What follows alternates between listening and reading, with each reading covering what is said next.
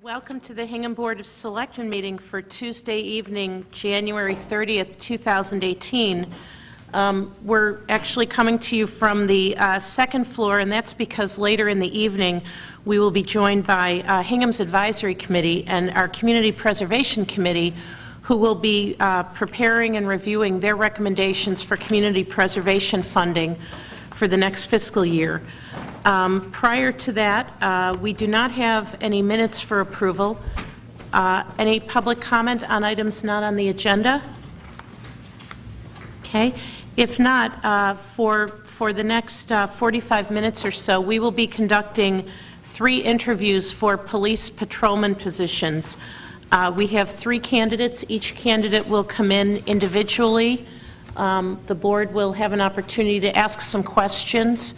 The board will take up the appointment of the patrolman at our meeting next week. So, Chief and Deputy Chief, you're ready to go? Yes. Okay. Could you ask Mr. Campanelli to come in, please?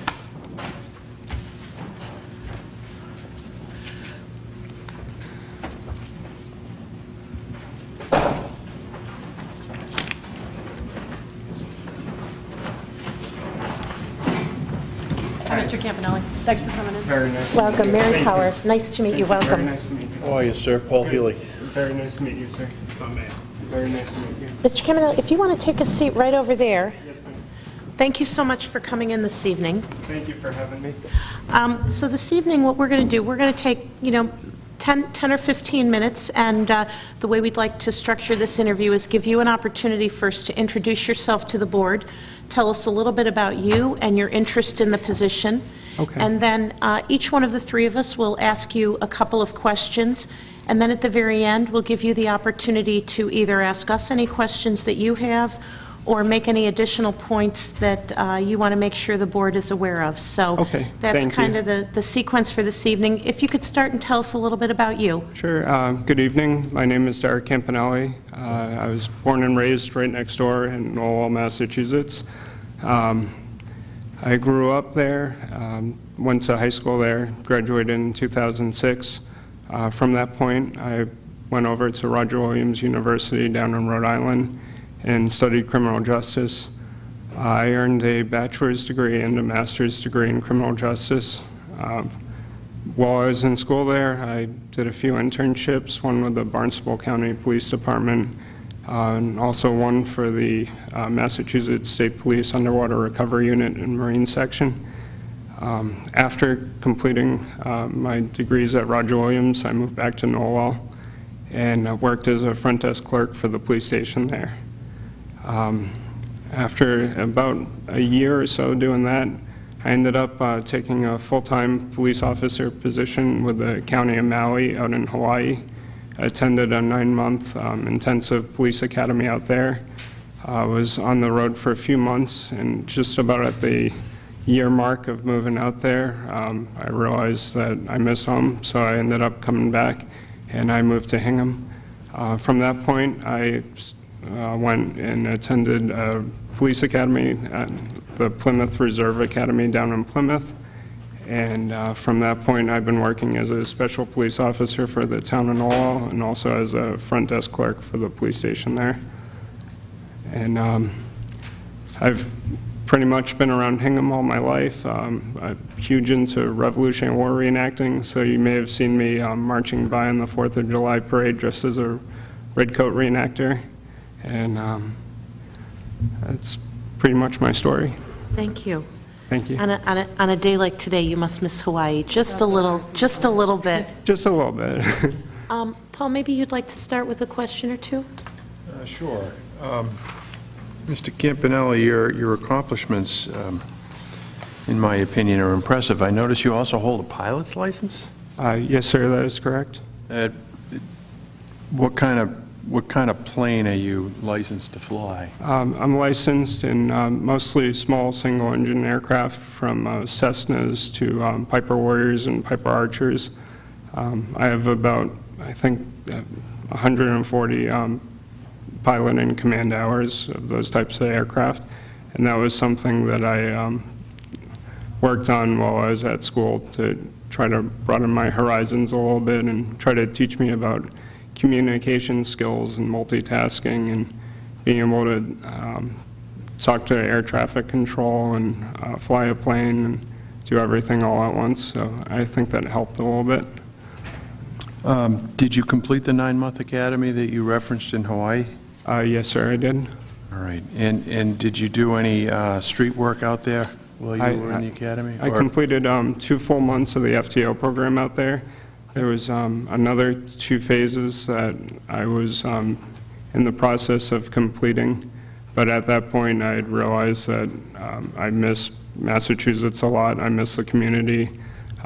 Being 13 hours by flight from my family and friends and everything that I knew, it just kind of came down a little heavy on me, and I realized that I still wanted to be a police officer, but I didn't want to continue the career out there in Hawaii. Do you have police officers in your family? Yes, sir. Who would that be? My uncle is a retired lieutenant with the state police.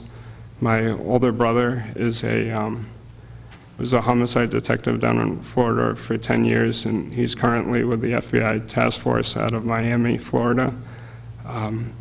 My twin brother was also a special police officer for the town of Norwell for a number of years. Parents must be proud. Yes, sir. Do you have an opinion, or do you hold one with respect to the most significant battle of the Revolution in the southern parts of the country? Do I personally hold an opinion? Yeah. I know that, I believe it was the Battle of Yorktown when they surrendered. The sword was presented to a Hingham resident by the name of Lincoln. Okay. Thank you very much. Thank you, sir. Wow, that was a tricky last question. Yeah, very well done.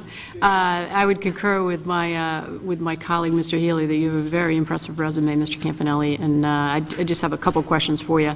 Sure. I was particularly impressed with your educational background. You've shared a little bit about that with all of us and with the public tonight.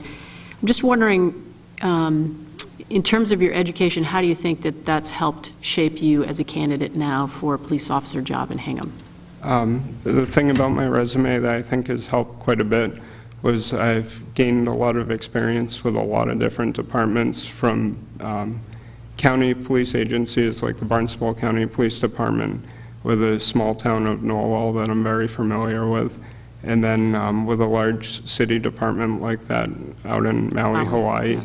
I kind of can take all those experiences and then add the state police experience, and kind of narrowed it down to I want something bigger than Norwell, but not too big, something that can still be a small community, a community where you can know everyone by name, where you can see the same faces over and over again, kind of like a community that you'd almost see in a Norman Rockwell painting or illustration. That's the type of police officer that I want to be, is one that knows the community and is deeply tied with the community, rather than one that you never see the same people twice. But then at the same time, that the department's not too small, that there's no room for moving up and later on in years. Right. And I feel like, you know, your decision to move back, your answer just now, it seems like you place a high value on the community around you, and I think that is a value shared by the Hingham Police Department. You know, unfortunately, the Hingham Police Department sees not only the Norman Rockwell tableau at Hingham in the Square, but, you know, a lot of other stuff going on, not only in Hingham, but around the South Shore. And, you know, that's why I think we're so thorough in our hiring process, because you play a pivotal role in terms of developing community trust, I think, in the department and in its officers, but also in enforcing the laws. And it's sort of a tough balance, and I wonder if you can talk a little bit about, you know, how you would pursue that balance. That is a tough balance, but I believe the best way about going about that would be the aspect of community policing and being able to take a proactive approach to policing.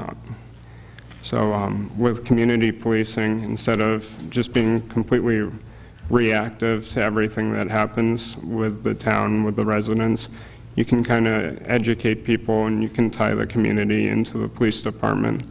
So that way, when police officers come to the residence of some home, you're more familiar and able to help the police officer. Then at the same time, you're going to be eliminating some of the calls for service, hopefully, and reducing, hopefully, fatalities from automobile accidents with programs like the Designated Driver Program or the Saved by the Belt program, where you encourage people to be wearing seat belts and you teach them about that. That's going to cut down quite a bit too. Great. And one final question, and you touched on this a little bit in your discussion with Paul, but you know, again, the other thing that jumps out about your resume, I think, is the number of sort of different experiences that you've had, the kind of hobbies that you've pursued, and I'm wondering if you can either pull from one of those experiences or think about a challenge that you may have encountered in your life that you have overcome that, again, sort of shape you as a person to be a police officer in Hingham. One thing that comes to mind for some reason when you ask that question is one of my thoughts of the patrol shifts out in Hawaii one day when we got into the cruiser, my FTO and myself, and we started our shift, and just all of a sudden we realized that there was a spider about the size of my hand that was on the front windshield of the cruiser. So we both jumped out of the cruiser, we put it in park, and we jumped out, and the spiders out there, they're not only big, but they're poisonous. So if they bite you, your feet, your hands will swell up. You won't even know it until you notice the injury. But so we jumped out of the cruiser and we're looking, trying to figure out what to do, and all of a sudden the spider from the middle of the dashboard just goes down in between the two seats, between myself and the FTO. So we're standing there totally bewildered what to do, and then all of a sudden the police radio started going off, and we realized that even though we had this big dilemma and we're both terrified of spiders, that the job still goes on, and if that radio is going and someone needs a cruiser for some sort of call for service, we both got back in that cruiser, and for the rest of the night we were driving around with our feet and hands in the air. But yeah, just thinking about that, it kind of amplifies that when you're there to do the job, you're there to do the job, and no matter what happens while you're there, you're going to get the job done. Great. Thank you. Appreciate that. Thank you, ma'am. I just have one final question, because I think you've touched on a number of different things, and my question is, as you think about a Hingham police officer and you think about the qualities that would be important to be a successful police officer here in Hingham, what qualities jump to mind? I would say honesty, compassion, and being humble. Is every person that you deal with, you need to bring all three of those to the table. And even though you're wearing a police officer uniform, and that may make you feel a little bit more brave and different, you got to remember that every person you're dealing with, they could be a veteran, they could be even braver than you, they could be a doctor, a really influential school educator, and you just need to bring that humility to every call that you go to. And even though you're wearing the police officer uniform, you got to treat everyone with utmost respect and dignity. And the honesty?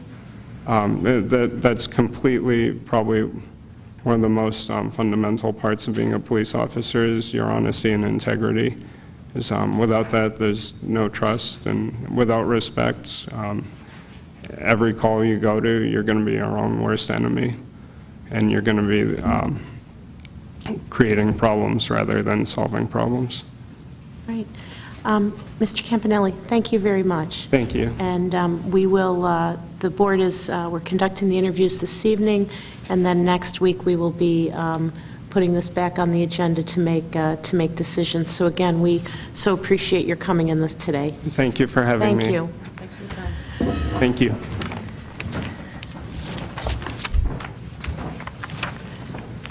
And so our next candidate is Mr. Benjamin Carr.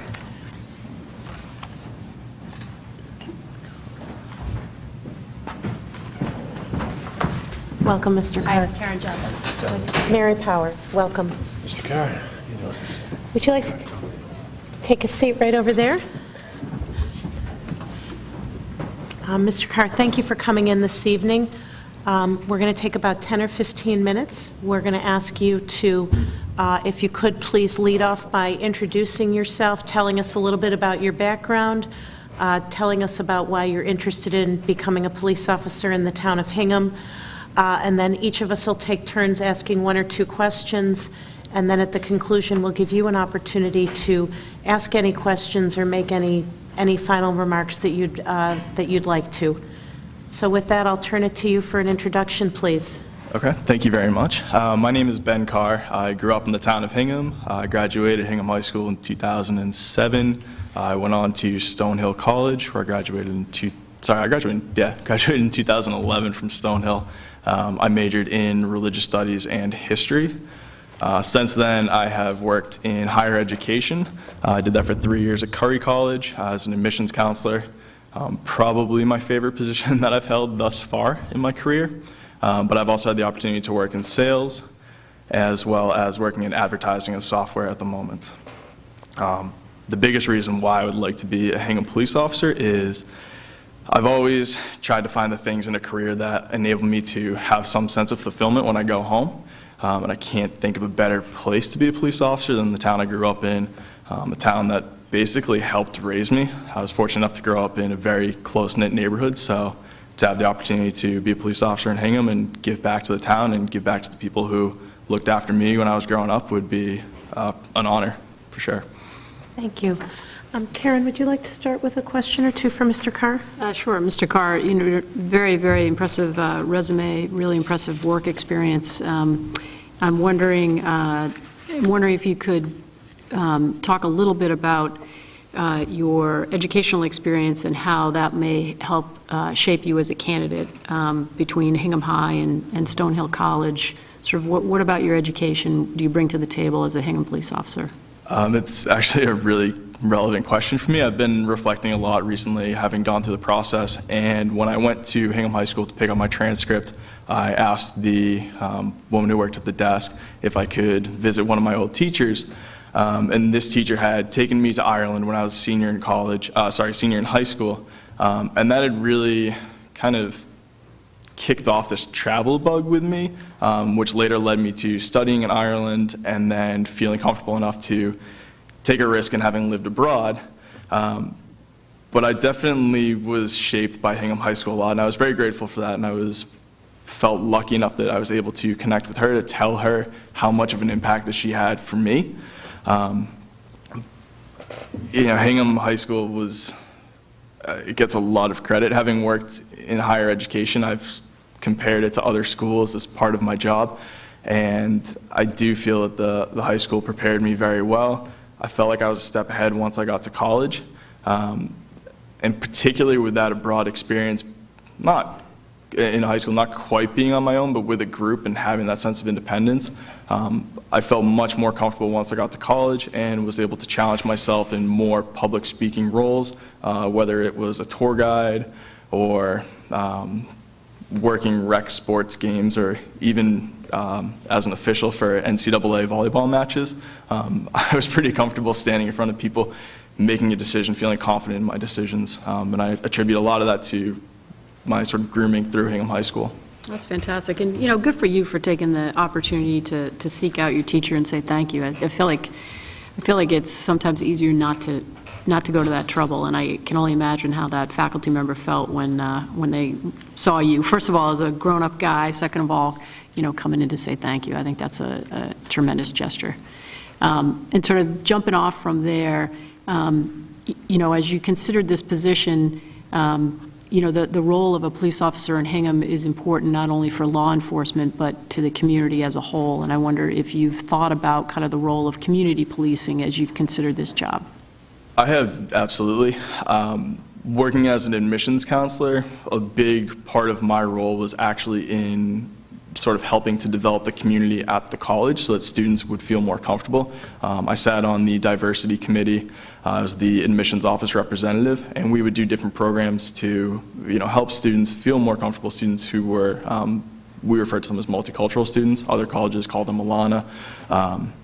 But in order to create that greater sense of community, really make it feel a home, as a police officer, I know it is very important to really be a face, be someone that the public can see you as, get to know you, so that way, if anything's happening, they feel comfortable calling you, flagging you down, or even if it's something that they're just thinking, hey, there's something going on, can I talk to you about it?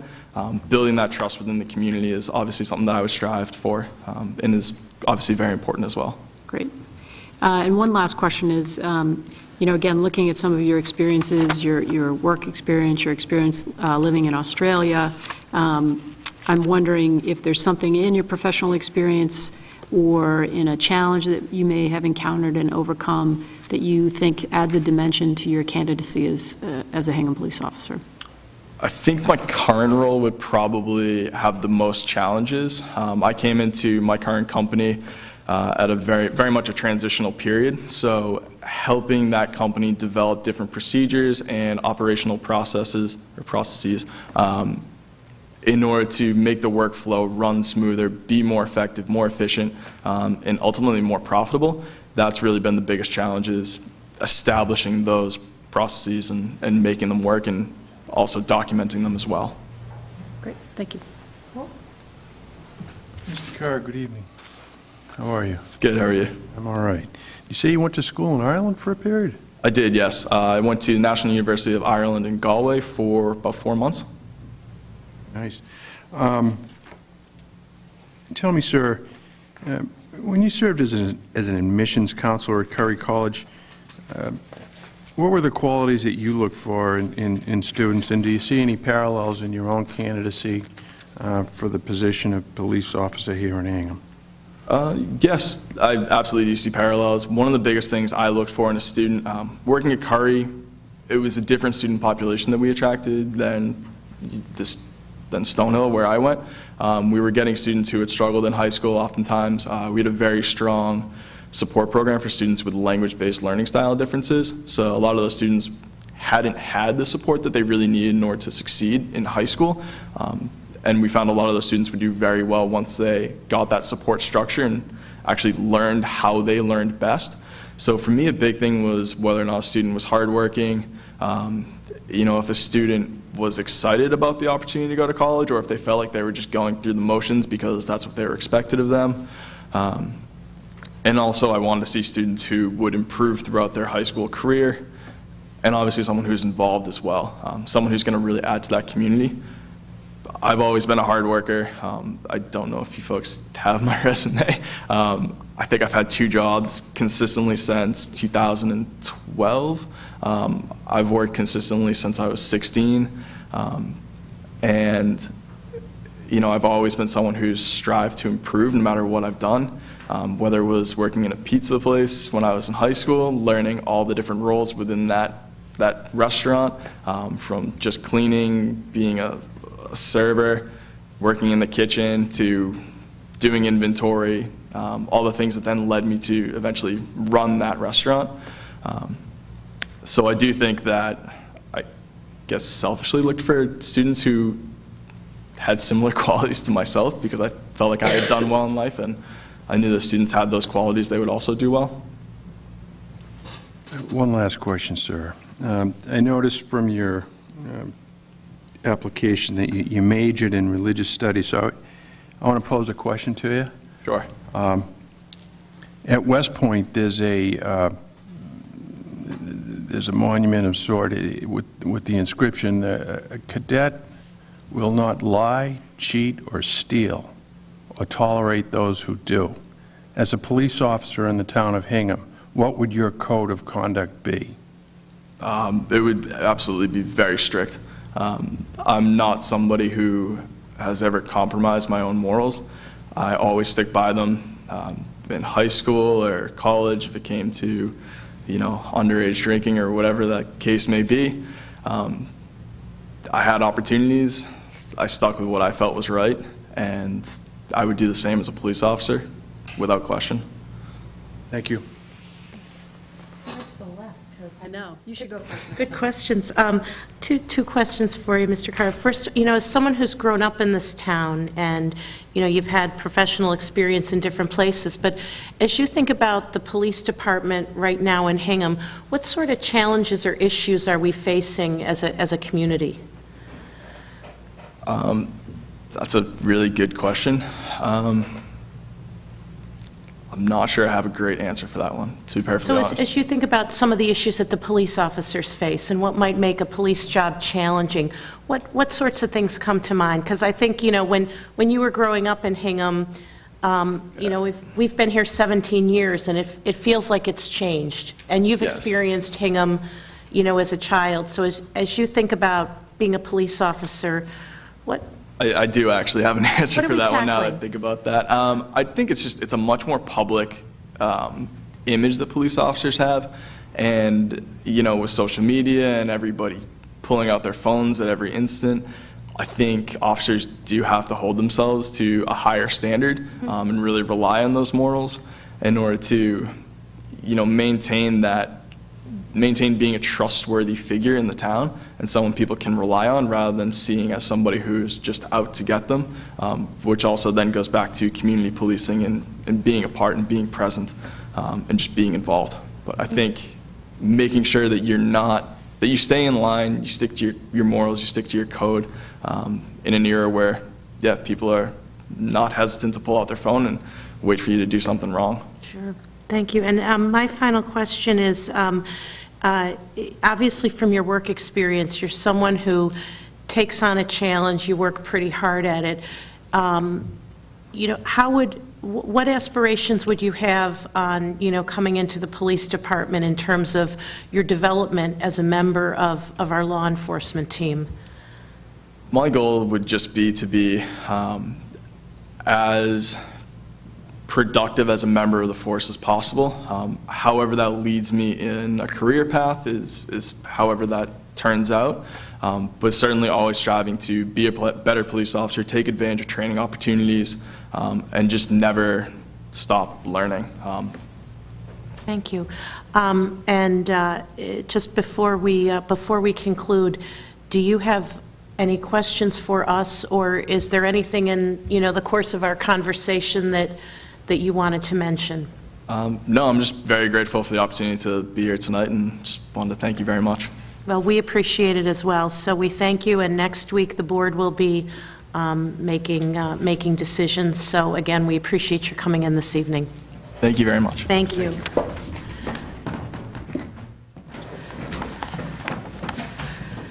And our final candidate this evening is Mr. John Thomas. Mr. Thomas, welcome. Mr. Thomas, Karen Johnson. Mary Power, nice to meet you. Oh, yeah, Paul Healy. Oh, thank you so much. That's great. That's fine. Thank you. If you'd like to sit right over there, thank you. Mr. Thomas, what we'd like to do, will take about 10 or 15 minutes. We'll start by asking you to just please introduce yourself to the board, tell us a little bit about you, about your experience, about why you're interested in becoming a police officer for the town of Hingham. Then we'll each take turns asking one or two questions, and at the conclusion, if you have any questions for us or anything else that you'd like to add. So if I may, please, could you just tell us a little about yourself and why you'd like to be a Hingham police officer? For those of you who don't know me, I'm John Thomas, and I'm born and raised here in Hingham. And I went through Hingham Public Schools, graduated from Hingham High School. After that, I did a year of college at Dean College in Franklin, Mass. I then immediately started working for my father's company right in town. And that's when I started working closely with Hingham Police Department. And I have family and family friends in the police community, so it's kind of why I'm into it. Thank you. Paul, would you like to start? Sure. Can I call you John? Yeah, for sure. Hey, I've known your father for a number of years. Tell me something, John. What do you think your experience working with the police has done in terms of insights into the police world or the police mission? I'm talking about here in Hingham, obviously. Yeah. I think that it's brought me to a lot of situations where you have to work quick and you see a lot of things that a lot of people don't see, and it just makes you a well-rounded, hard-working person, I think. And yeah.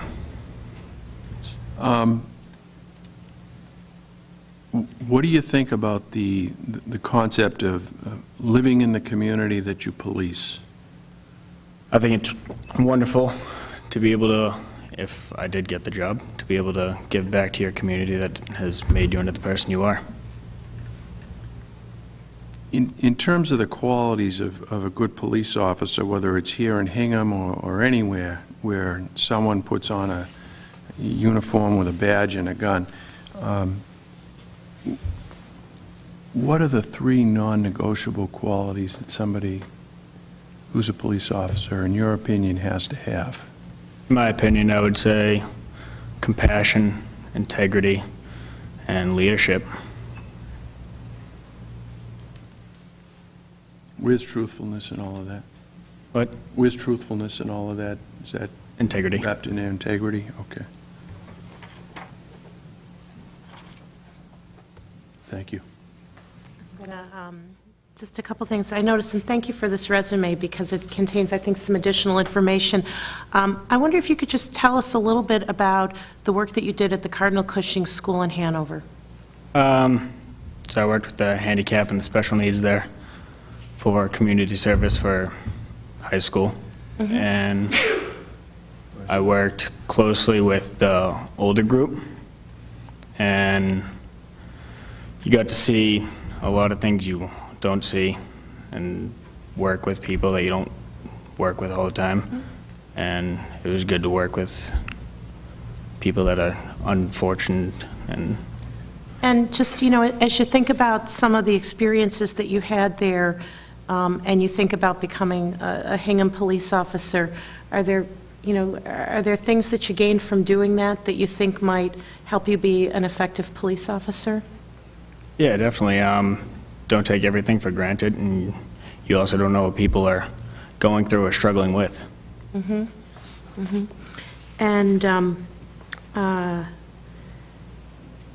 if, you know, in your experience, so, you know, one of the things that strikes me as I've had the opportunity to interact with the police officers, I get a really good appreciation for the fact that a police officer has to make a very quick assessment of a situation and a very quick decision.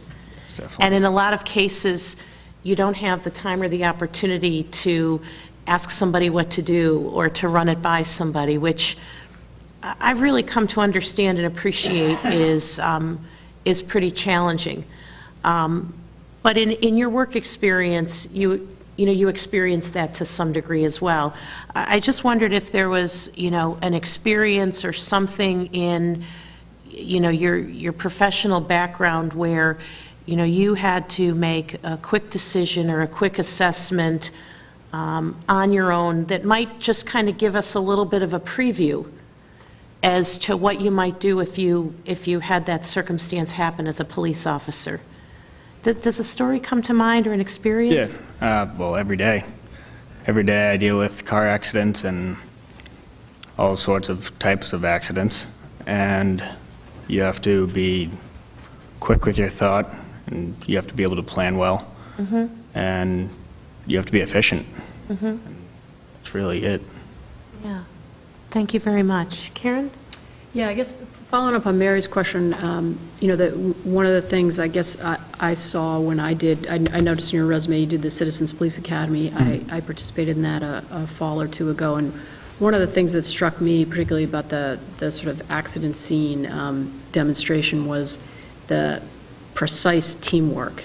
And as a tow truck operator, you're coming on that scene too, and you're part of that team. So it's this combination, Mary's sort of mentioning, of being able to make a quick assessment and quick individual decisions, but also be part of a team on a scene. And I guess I'm wondering how you see some of the qualities you have, the experiences you have, what would make you a good team player for the Hingham Police Department? Yeah, whether it's working with the police or working with other tow drivers that I work with, you have to be able to work through and plan quickly and effectively on how you're going to get the job done and get it clear so that the roadway's clean. Yep. And then I noticed that you've got a number of specialized trainings that I think are very relevant. I wonder if you could maybe talk a little bit about your EMT training, your firearms training, the time you've taken to educate yourself and you know, to me, put yourself on a stronger track to be a police officer. So I did an EMT course in 2013 and 14, and it was like 4 months. And I got through the whole entire course, and you learn a lot. And I unfortunately didn't pass the national exam, but I learned a lot from it. And yeah, and then my firearms course, it's a lot of gun safety, and even then, yeah, I still practice gun safety, going to the gun range and all that, and so it's good. That's great. Thank you. Did you have any questions for us, or is there anything else that you'd want to make sure that we were aware of? I don't have any questions. I just want to thank you for this time and this opportunity. I'm grateful for it. We are grateful too. You know, I think an important part of community policing is having the opportunity to have people who have grown up in this community and who know this community step forward. And I think when we have candidates such as yourself who have been in Hingham, it really just helps the police department with its mission. So we know that there are a lot of different options that are out there, and we're very grateful that you're considering coming to work for the town. So we thank you so much, and we'll be making our decision next week. Thank you. Have a good one. Thank you. Thanks for being here.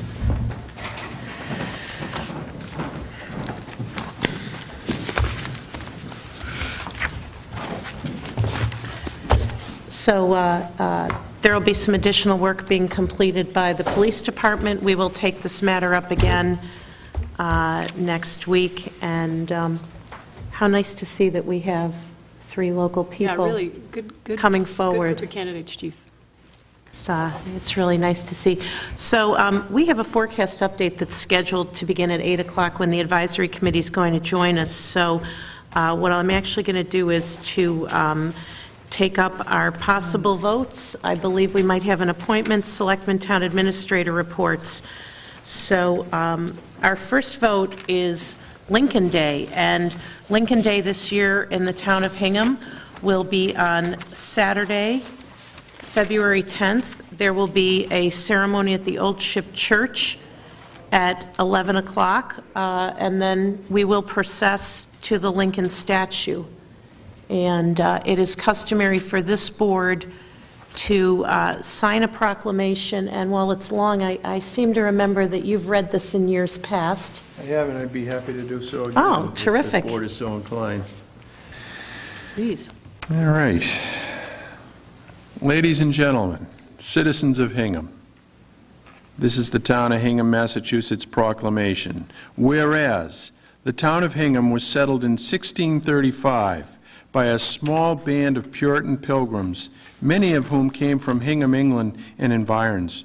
And whereas among the descendants of those original settlers were 2 famous American public figures who shared the common family name Lincoln, as well as a common heritage.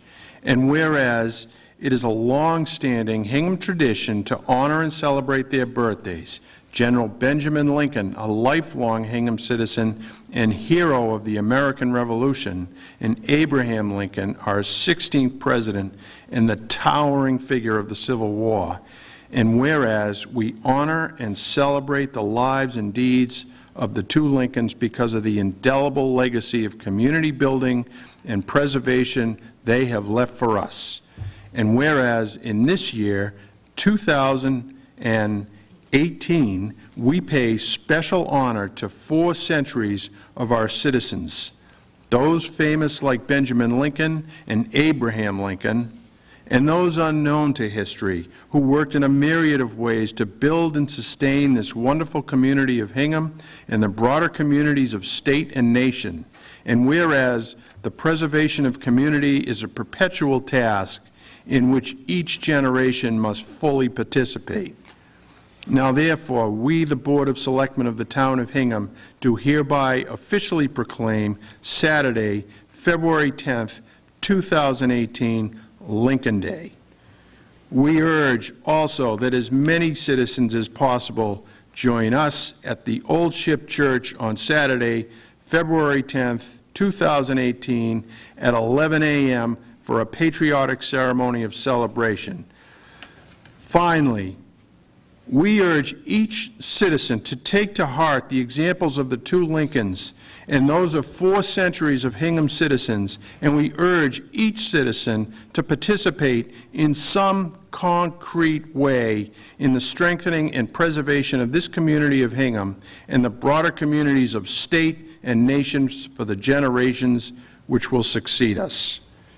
Given under our hands and seal of Hingham this 30th day of January 2018, Mary Power Chairman, Paul K. Healy, Karen A. Johnson. Thank you. I've got a tough act to follow next Saturday when I have to read this at the Old Ship. Good luck. I would like to make a motion to proclaim February 10th, 2018 as Lincoln Day in the town of Hingham. So moved. Second. All those in favor? Aye. Okay. We have 2 votes. We have a vote for a license. Do you want to do the appointment or no? Sure. Why don't we do the appointment? I'd like to move that we appoint Jacqueline Zane to the Conservation Commission to fill an unexpired term ending June 30, 2019. Second. All those in favor? Aye. I'd like to thank Ms. Zane, congratulate her, and say that we are looking forward to your to her. beginning to serve the town. Yes, thank you very much, Ms. We have a license. I move to approve the issuance of a special one-day wine and malt beverages license to Diane DiNapoli on behalf of Special Needs Athletic Partnership for the SNAP St. Patrick's Day Party to be held at the Hingham Community Center on Saturday, March 9, 2018, from 6 p.m. to 11 p.m. Chief's not here, but my understanding is he has approved this. Yes. Yes. Second. All those in favor? Aye.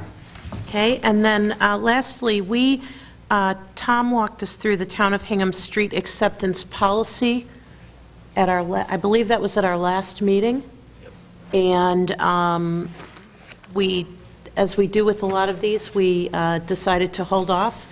I don't believe there was any feedback from the community, and I believe that Attorney Murphy received confirmation from staff that everybody was comfortable with it, Tom? Yes, it's been fully circulated, everyone was comfortable with it, and received nothing from the And public. I talked to Tom separately and Susan Murphy as well.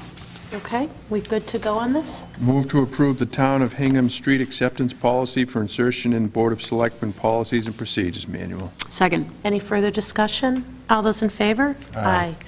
Okay, so let's, why don't we do Selectmen and Town Administrator reports? Tom? Do you not want to vote Article C until later? You want to wait on I that? think I'm just going to wait only because... just don't want to forget it. Yep, Yep. only because Okay. that's posted at 9:15, so Okay. if people can help remind me, so we don't miss that. Tom, Town Administrator report? Sure. So, in the good news category, we have a couple of grants to announce from this week. The Hingham and Situate Boards of Health, working together, have received an 18-month grant for $25,000 from the Blue Hill Community Health Alliance. This will address a hoarding disorder, associated clutter, and the related stigma through public health education and clinician-led online treatment groups. The data will be collected by the BU School of Social Work and be published in a peer-reviewed journal article. We've also received an engineering grant through the Town of Hingham's Engineering Department, acting through the Board of Selectmen. We've received a $50,000 planning assistance grant from the Executive Office of Energy and Environmental Affairs. The grant will augment and offset the town's costs for the ongoing efforts associated with designing, engineering, and permitting resiliency improvements to strengthen the coastal infrastructure within Hingham's inner harbor. And if anyone was down the harbor this morning with that tide, you'll see why this is a timely grant to receive. We had some minor coastal flooding down there this morning. And finally, I just wanted to thank everyone over at the Hingham DPW for their efforts to clear today's storm. This was a tricky storm. It came in a little bit late, around 6 a.m. or a little bit earlier, right at the beginning of the morning commute. It was a heavier than anticipated storm, a lot of high winds and drifting, and you know, we got 110 miles of roadway and 60 miles of sidewalk that these folks have to clear. And when you're out treating them, and all of a sudden you get a heavier than normal storm, and you got to go switch all your equipment to plows from treatment equipment, it's a heavy lift, and they did a great job today, I thought. Yeah, and I feel like that then they switched back to treatment at the end, you know, when it started to get cold this afternoon, the salt trucks were back out there. They're back out, yeah, that's right. It was a really, really great job. And I would just add to that our preparation for the storm this morning actually began about 2:30 this morning, which is when all of the crews were out sanding and salting the road in anticipation of the snow and waiting for it. So, you know, that's a very long effort, and I suspect that there are some people who have not been home for close to 24 hours because, as Tom said, we have 110 miles of roadway and 60 miles of sidewalk. Thank you. Anything else, Tom? That's it. Thank you. Okay. Paul? I'm throwing off my game because I thought this was going to be done at the end. Okay. Do you want me to go to Karen? Sure. Okay. So a couple things on the sort of work side. I'm continuing really to concentrate my efforts on some veterans issues with Keith German and Father Bills, as well as some affordable housing issues with the Affordable Housing Trust, the Housing Authority, and again with Father Bills. So that's sort of the bulk of my office time. I'd like to give a couple of shout-outs. One is to Lily Farden and Team USA, the U18 hockey team, who won gold medal in Russia about, I don't know, a couple weeks ago. Really, really fantastic effort. It was fun to keep up with that news. And then on the veterans front, I'd like to say that both the wrestling team and the girls basketball team this week will be honoring our veterans at their matches and basketball games, respectively. Wrestling is tomorrow evening, I think around 6:30, and the girls basketball game is this Friday evening at 6:30. And you know, you've talked about the Veterans Appreciation Club at the high school. You know, the fact that these sports teams are taking special time to recognize the outstanding contributions of our veterans, I just think is admirable. So if you can get out and support our teams and our veterans, that'd be terrific. Okay. I'm going to give you a couple more minutes. I'll do mine, and then no pressure. No pressure. I wanted to just mention that, first of all, the Mass Municipal Association, the MMA, had its annual meeting a couple Fridays ago. Tom attended, I attended. Jay McGrail's in the audience for something that's coming up along with Emily Wentworth. And this is a day-long conference with colleagues. We heard the governor speak. We had a chance to attend workshops. I attended a workshop actually on public safety with the Chelsea Police Chief that was just fascinating. I attended a legal update so that I could keep up with my two colleagues. It was just a really nice opportunity. I also attended a women's elected official breakfast, and it was really nice to see the number of women who are in leadership positions in the Commonwealth. So it was really a great day, a chance to share best practices, network. There's a trade show component where a number of Hingham's partners were there, and it's nice to catch up with them in that setting as well. I don't know if you had anything to add about the MMA. Yeah, it was the same for me. I always love the trade show in there. You get to see the breadth of services and equipment that's used to keep municipalities running across the state. And I got to attend some wonderful budgeting seminars as well as social media use. These are all burgeoning topics that are important to stay on top of. So. And I would also say that in looking at some of that, for example, I was at this one about the police force. And as they were sharing a lot of best practices and different things, I found myself with many of them saying, yep, we do that. Yep, we do that. And it actually was very, not just a chance to learn some new things, but it just reinforced to me that how well-run Hingham is, which is a great credit to our teams. Last Saturday, we're in the middle of budget. We're going to do a forecast update in a minute. I attended the school budget discussion with the advisory subcommittee and the school committee. We spent about 3 hours on a Saturday morning talking about the school budget, which I'm grateful for everybody's time. I would mention to the public that tomorrow evening, beginning at 7 o'clock at the Hingham Middle School, is a Hingham Education Forum that is being sponsored by the 6 PTOs across the Hingham Public School. And this is an opportunity to ask questions and have dialogue about many things. Our appreciation to members of the school committee and members of the school administration and principals for making themselves available for what is going to prove to be, I think, a very informative evening. Before I turn it over to Mr. Healy, I'd also mention on a more somber note that within the last 3 weeks, Hingham has lost 3 citizens who have contributed to our community in many ways, through working for the town, through volunteering for the town. And we regrettably lost Tom Studley and John Stoddard and Willis Ertman. And on behalf of the board and town, we offer our condolences to their families and our gratitude for the many, many contributions that each of them made to just make this community a better place. So, Paul, anything else? No. I think I'm good. Just because I'm not talking doesn't mean I'm not busy. I've said that before, and I'll say it again. We all work in our respective roles as selectmen, addressing, inquiries that the town makes and serving its needs.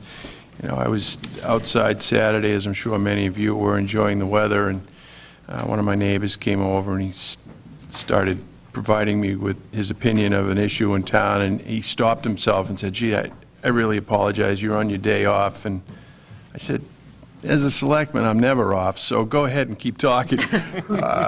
And that's how it is. If people have a beef or a problem, you pick up the phone, my number's in the book. So that's all I really want to say. Yeah, I was going to say, make sure you call Paul. Or a compliment. Thank you. They happen on occasion. Okay.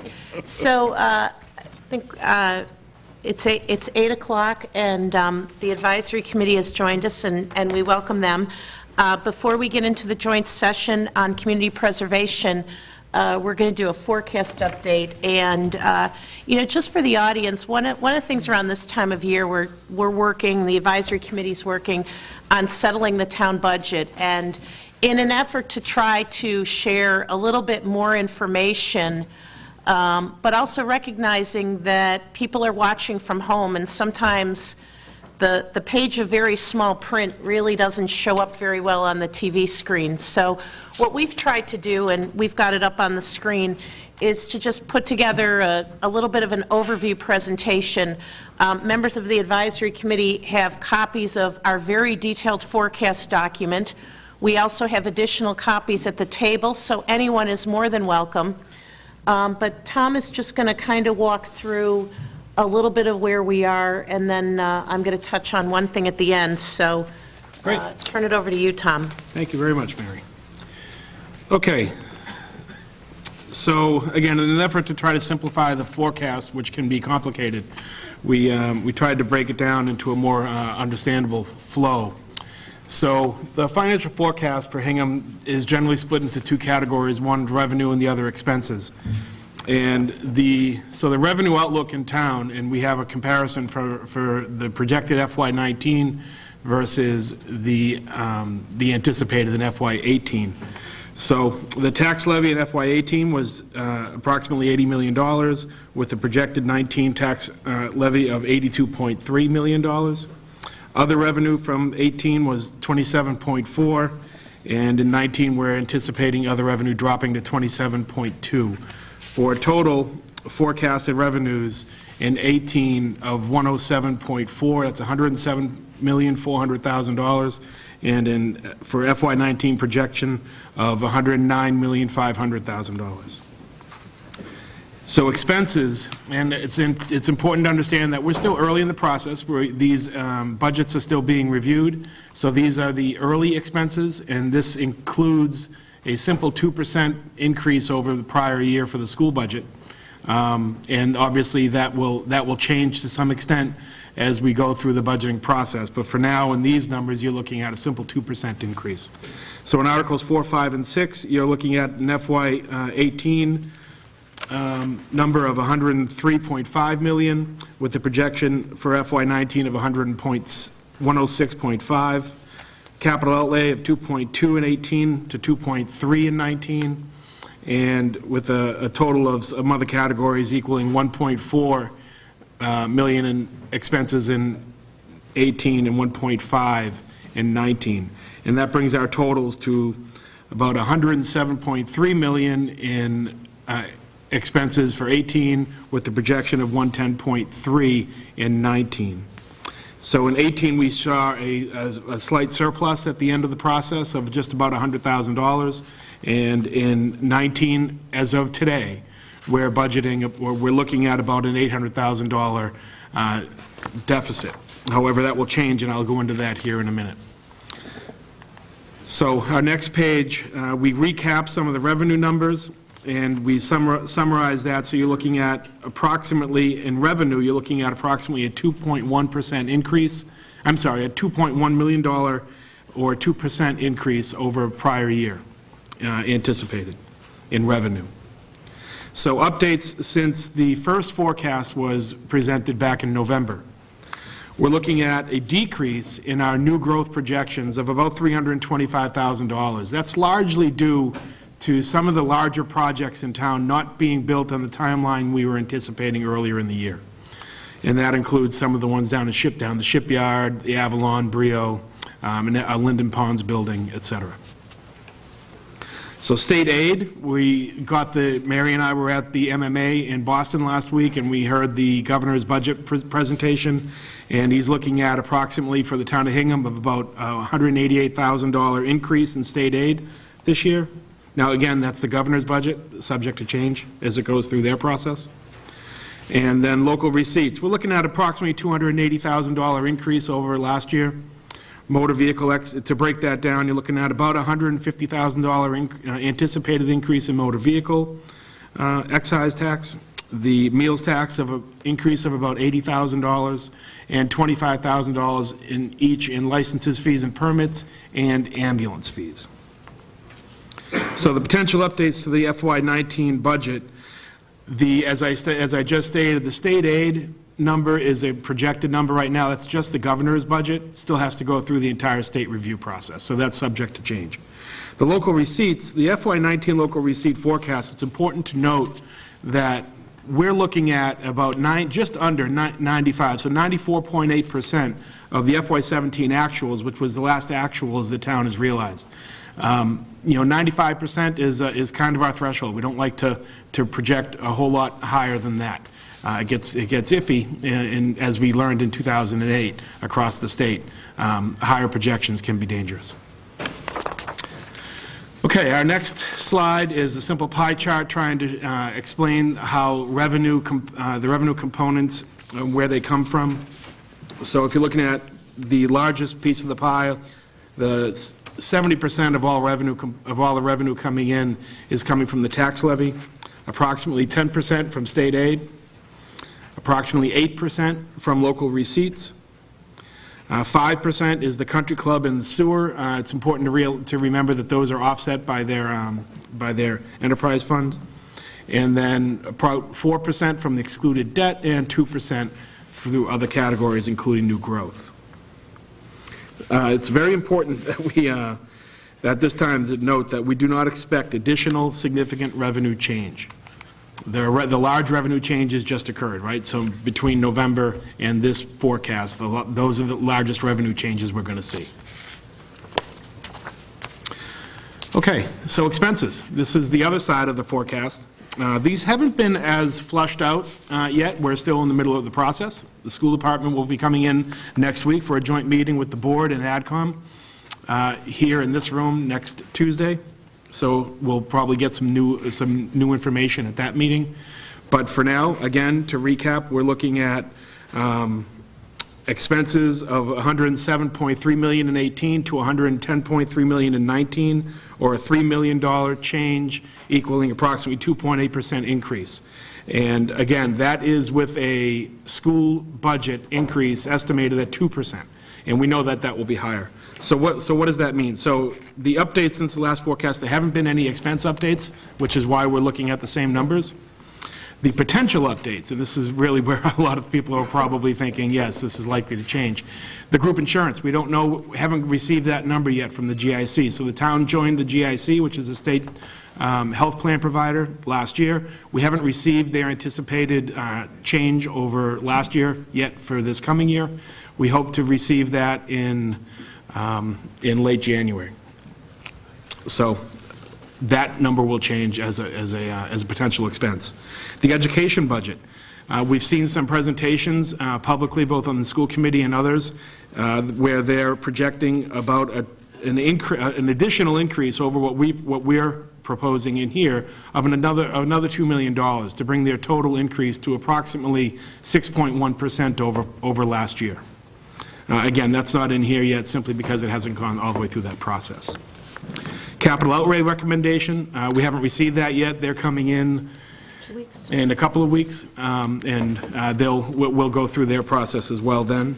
The town budget recommendations. Right now, the administration proposed budget does include a $264,000 in additional requests beyond my message of level service budget, and that equaled approximately a 3.9% total increase. Okay, what are the next steps? So on next Tuesday, February 6th, the Selectmen will be holding a joint meeting with the school committee and advisory to flush out the school's budget. That presentation and discussion will occur again next Tuesday in this room. In mid-February, we hope to hear from capital outlay. And in late February, early March, in that time frame, we haven't got the dates yet, all three of the Selectmen, the school committee, and advisory will be voting the budgets. Okay. Before we... Yeah. So, do you, Paul or Karen, any questions for Tom or any comments? Yeah, I mean, it may be a little granular at this stage of the game, but maybe you and I can chat and we can bring it back next time. But I'm wondering about the carrying of the meals tax within the local receipts line item. Is that where it's all baked in there? Mm-hmm. So there's no separate meals tax stabilization fund like the meals tax reserve that I see carried through FY19? So the meals tax reserve that is going through 19 was the first. We accumulated about $2 million in the meals tax fund before we moved them into local receipts. And the idea was to give that back over about 5 years to just sort of smooth it out. So next year will be the last year of that. Okay. The other meals tax are in the local receipts number of 9.9 million. The detail is back on, I think it's page 4. And the meals tax amount right now, Tom, it's 800, right? Yes. $800,000. Okay. And I'm sorry, Tom, you said those numbers are being carried at 94% of actuals? Yes, 94.8. 94.8. That's the overall. The actual, yeah. So by The category... meals tax number specifically, Karen, was at 99.3 of the 17 actuals. Okay. But overall, so overall, in the aggregate, local receipts are being carried at about just under 95% of actuals, right? Is that what you're saying? Yeah. Yeah. Yeah. Okay. Right. Okay. I mean, you know, so just so everybody knows, right? The forecast group meets, but because we have 3 selectmen, we can only have 1 selectman in the forecast room. So I said to Tom just the other day, I was glad that this was, coming up at this time, because, we sort of operate outside this level of detail. So, I appreciate the presentation tonight, and, I am going to spend some time with it, and we'll likely have a question or two. I'm always here for you. I know you are. Selectman Appreciate it. I mean, if you look at it, if you were to roll in all the numbers that we have right now, we have a $2.8 million deficit right now, which is, I think, a little larger than we've had in past years at this time. We've had them over 2, but it, at least for me, it feels like It's within reach. it's more challenging this year. I think we've been talking for 3 or 4 years that revenue growth was going to slow down, and I think we're seeing that materialize. And so we're gonna have our work cut out for us. And, as you look at the components of revenue, as Tom said, with the local receipts and the new growth, if we are too aggressive in forecasting those amounts, there's no other place to make up that revenue. We would have to dip into our fund balance, our rainy day fund, and that got us into some trouble 10 years ago, so we don't want to do that. Right. And that's why, as we're looking, for example, at our local receipts, we don't want to be overly aggressive. 2 years ago, as an example, ambulance fees kind of dropped off unexpectedly to the tune of a couple of $100,000 because of some changes in, I think it was Medicaid. So, I would just affirm with this board, we, back in, I think it was October or November, we talked about the fact that when we had the forecast review back in November, we said this was the revenue that was on the table, that we didn't envision any sort of an override, we didn't envision applying any of the unused levy capacity because that was offsetting the cost of the middle school. I guess I'm just kind of looking to my colleagues. I haven't changed my mind on that. I'm nodding in agreement. Yeah. No, I mean, I think that's the message everybody got, frankly, in November, was that this is the pie that we had to work with, and, no, I had no appetite for that. And just to sort of dimensionalize that a little bit, I mentioned that I was at the Saturday advisory meeting with the school committee, and there was some conversation about, how Hingham kind of compares to other communities, and we know we like to do a lot of benchmarking in this town. We're good at that. It's one of the reasons we're a AAA. And what we do is we take 20 communities, and the Personnel Board identified these communities many years ago, and some of them are geographically close to Hingham. Some of them are comparable in size and demographics to Hingham. Some of them perhaps a little bit different in terms of demographics. So we have some communities like the W communities, Wellesley and Weston, that perhaps are a little more affluent than Hingham. We have other communities that are nearby. And, there was some talk about, well, how do we compare, and, does that mean that we have some opportunity with revenue? And I mentioned some numbers off the cuff that had been done about 6 or 7 years ago, and went back after and updated it. And I just want to share this with my colleagues and with the audience for a second, because I think it paints the picture for why this board is saying that the revenue we have is the revenue we have. So if you look at Hingham up at the very top, if you look at our 2017 residential tax bill, it's $11.77 for every $1,000 of assessed value. So that's how our tax bills are calculated. And you know what? If you go and you compare that to the 20 towns that are listed on the bottom of the screen, we are number 18 out of 20. Ours is one of the lowest. And, I would like to think that that's part of what attracts people to Hingham. The property values can be high, but relative to some other communities, we have a fairly low tax rate. But I think just looking at that tax rate by itself doesn't really tell you a lot about Hingham. So let me take it a step further. Our average single-family property tax bill in FY18 is $9,489, where we're ranked number 11 out of 20. So while our tax rate is lower compared to some of our peer communities, because of the value of our properties, the tax bill checks that we all write is a little bit higher. Comparing the median household income for all those communities, Hingham's median household income is $106,854, which ranks us 12 out of those 20 benchmark communities. And then the last piece I just say is, so let's just think about putting ourselves, we're all taxpayers. So what that means is if we take our average property tax bill against our household income, for somebody in Hingham, your property tax bill is about just under 9% of your total budget, your household budget. And what was noteworthy to me is that when I compared that to the other 19 benchmark communities, we are ranked number 6.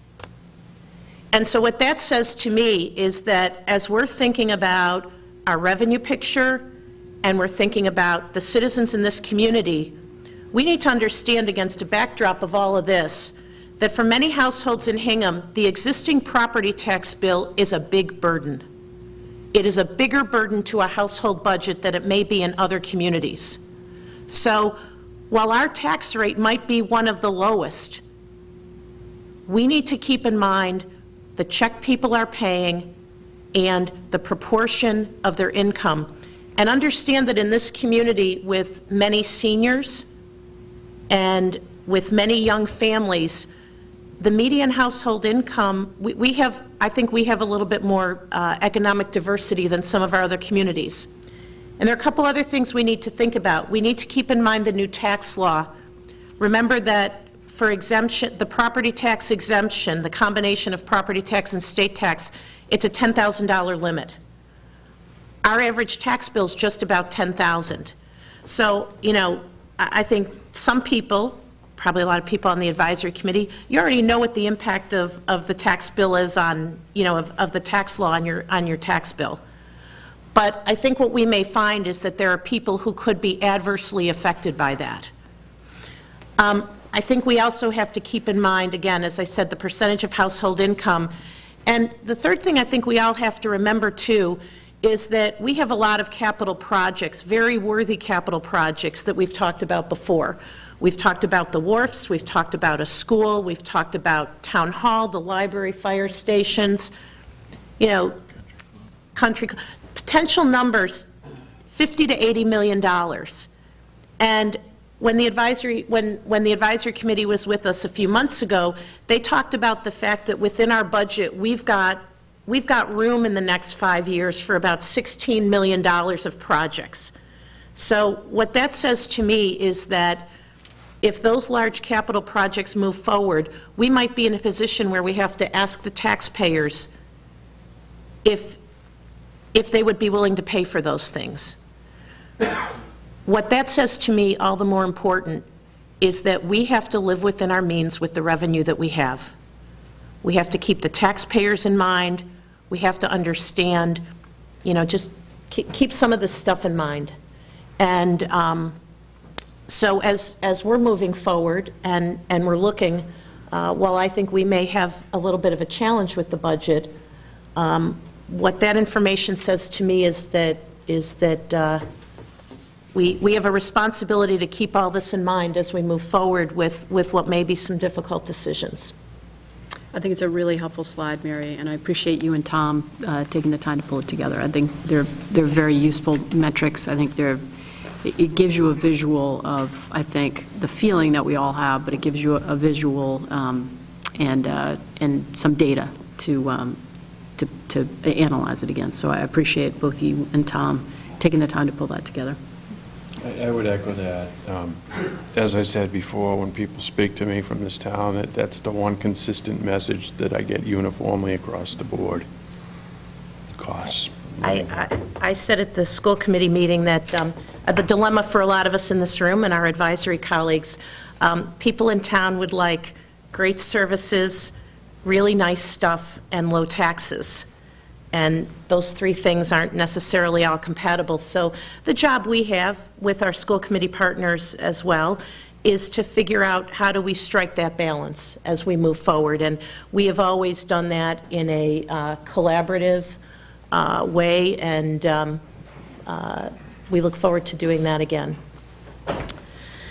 Anything else on this? Okay. So next on the agenda, many of you weren't here when Paul Healy so eloquently read the proclamation for Lincoln Day, but there was one line that I thought was a really good introduction to our next topic. In our proclamation, we talked about the preservation of community is a perpetual task in which each generation must fully participate. And that's what we're really about to do right now with the community preservation. And so I'd like to invite Carol Piles and Lucy. We thought maybe if you wanted to come up to the table, so as we're going through projects. And Jim, welcome. Well, you know, we thought if you're probably more comfortable sitting. Going to be giving the presentation. Yep. Too. And, you know, if I could just ask before we started, and Carol, maybe we'll ask you first, but you have members of your team at the table, you have members of your team in the audience. I just ask you to introduce the members of your committee and your team, and then Lucy, if you could please introduce the members of the advisory committee that are here this evening. These groups of people have been working pretty long hours, pretty hard to do great work, and I think it's important that the community knows who's behind all the great work we're going to see.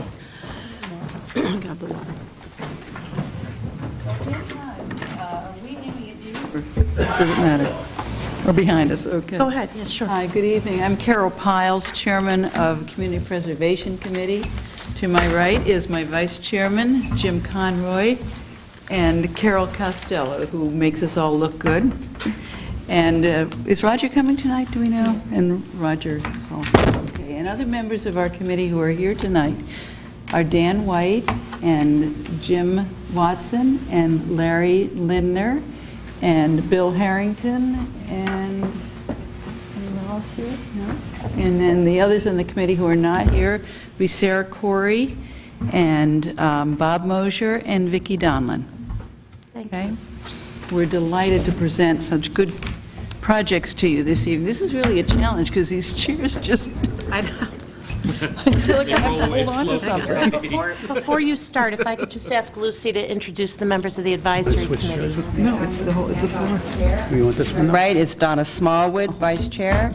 In the front row over here, we have Bob Curley, Aaron Kelly, Evan Sheehan. Next row, Julie Straley, George Danis, Dave Anderson, Nicole Straley, Victor Baltera, next row. Libby Claypool, I'm looking, Dan Coughlin. Is there anybody between you? No, okay, and Tom Bellier. And I think we're missing one person, two people. I don't see the other two yet. Did they get here? No, okay. Did I miss anyone? Okay, thank you. Okay, thank you, Lucy. So you will be changing the slides as we go along, Carol? The first thing we want to talk about tonight is that CPA has been around since 2000, and we joined early on. We were one of the early towns. And so since 2003, we have been able to devote $22,211,000 back to our town in terms of historic preservation, open space, community housing, and then in 2013, recreation was also added, so those projects have come in. And you can see on that first page the percentage, and we still have the same challenge we had last year when we presented to you, and that is we desperately are trying to get community housing's share of the pot a little higher, and we're maybe able to do that a little bit more this year. Okay, the next page is just some random pictures of some of the projects that we'll be presenting to you tonight. We call it bells and pools, but you can, as you can see from the picture. The next page is CPC recommendations to the town meeting for 2018. And we'll go through each one of these individually, but they are our administrative fund, Hingham Affordable Housing Trust Opportunity Fund, conservation of historic town documents, Hingham Cemetery erosion control, Memorial Bell Tower mechanism repair, the Old Fort House, that's the Richardson House, archaeology and installation, Harbor Walkway extension, the Hull Street Field play area, and the South Shore Country Club pool design and construction design. And in our numbers, you will note as we go through that our debt service payments are also included. We're paying off the Heritage Museum at $165,000 plus per year, and the Laner property at $315,000 per year. Carol, can I just ask you, do those debt service payments count in the category of the projects? Yes. Okay. Yes, they do. Sorry for the interruption. Okay. On the next page, we have the Community Preservation Committee revenue, and luckily it adds up to the same number as we had on the last page. And of course, this comes from the 1.5% surcharge on your property taxes. And so that first number, $1,011,594, is this year's collection. The state contribution for this year is $174,000, and we have accumulated in reserve and clawed back from unfinished projects $388,000. So that all goes into us having $1,573,000 and change to spend this year.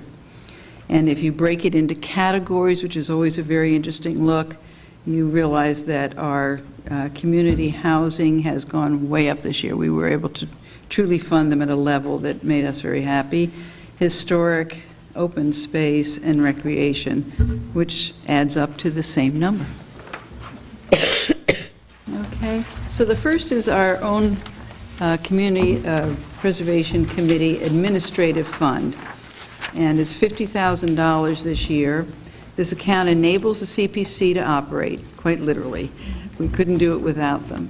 The CPC Act allows a total of 5% of the town's annual CPA budget to be used for administrative fund.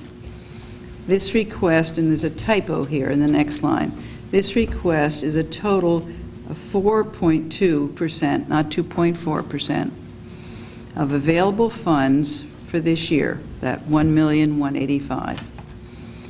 This is a rolling fund that does not coincide with the fiscal year.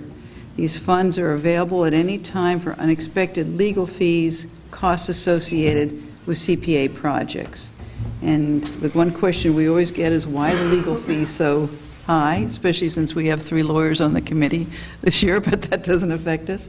That's used for the town councilor service, land deed registrations, closing costs, conservation restrictions, surveying, and land acquisition expenses. Okay. The Hingham Affordable Housing Trust. We were able to put together $464,500 for them this year.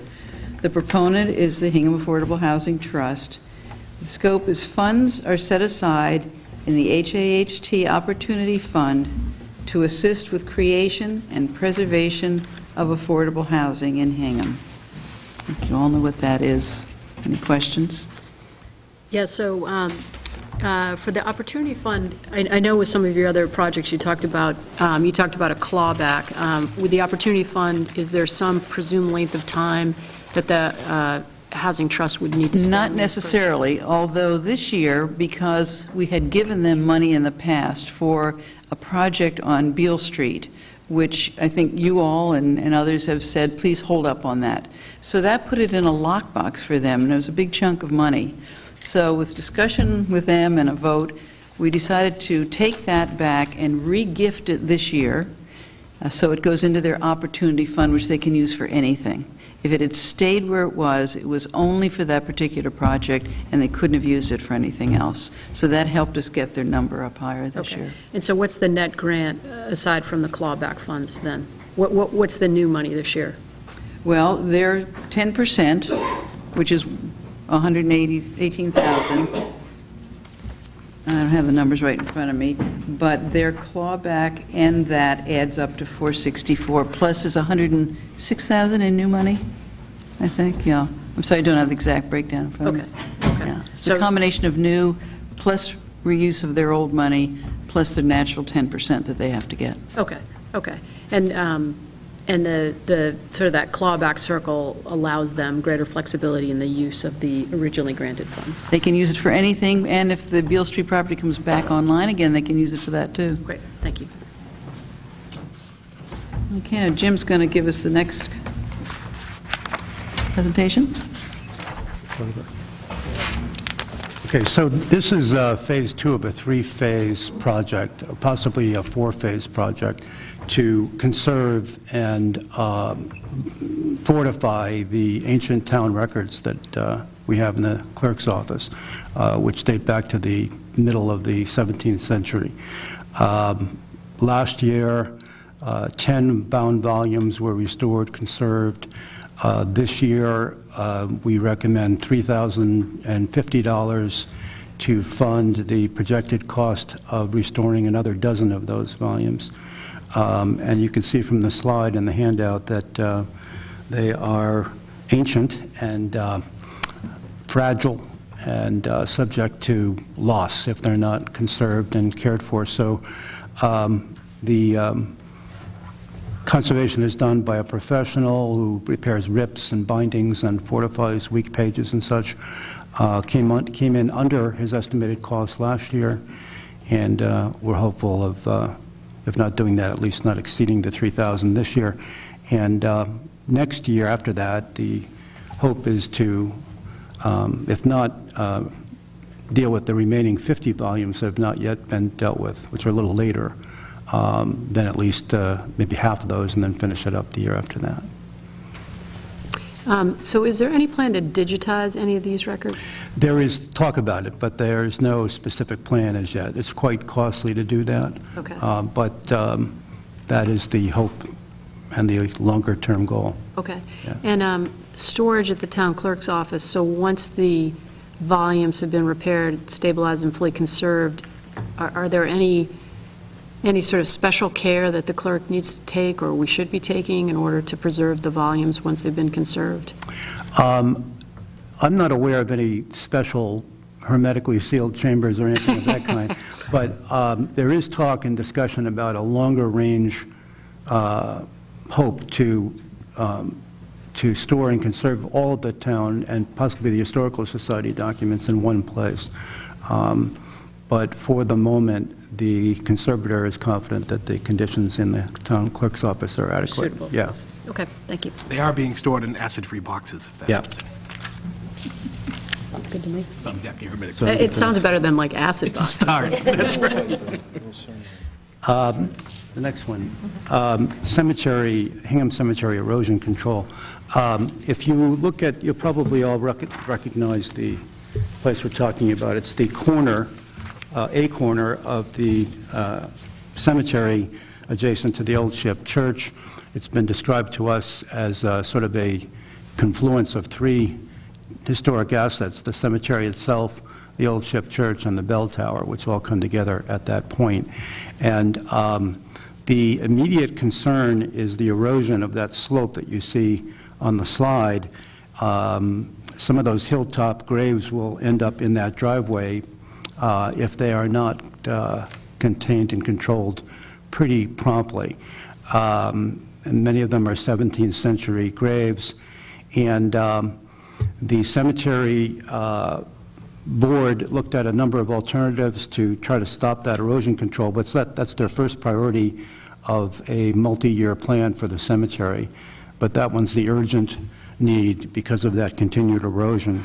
And they considered a stone wall to retain that space, but figured out in their own calculations that that would be prohibitively expensive. And also I've heard that there could be a kind of an echo chamber effect from those bells bouncing off a stone wall. So they've opted for a shrubbery-oriented containment system instead, have engaged Sean Povich landscape architects to advise them on that, and they are advised that those shrubs will do the job and be adequately irrigated and such. So that's a $15,000 recommendation. that we came to. And you said that this is potentially the first in a multi-year plan? Yeah, but not, I suspect that most of, not all of that will be handled by other grants and by their own resources. Don't know that for sure, but in the near term, we're not being asked to do any more than that. Landscaping and such is up to them. Is there any risk that the root structure of the shrubbery would disturb the vaults? Apparently not. No, I asked that question too. They're going to be building out with a lot of soil first. So the embankments like this, they'll bring it out and then do the planting. Okay? And next is a memorial bell tower mechanisms. So behind Old Chip Church, with the graveyard behind you on the left, this is the 75-foot brick tower that you see, and it contains 10 change bells. Now, bells ring in a lot of ways. You can hold the bell steady and ring the clanger. You can ring the bell itself. Change bells are pulled by ropes and go up into an open mouth, they call it, position in the sky. And then when they pull the rope again, and it takes a whole person pulling down on it, the bell comes down, hits the clanger, makes one sound, and goes back up again. And that's what change bells are. These are very rare and very unique. They are direct copies of bells from Hingham, England.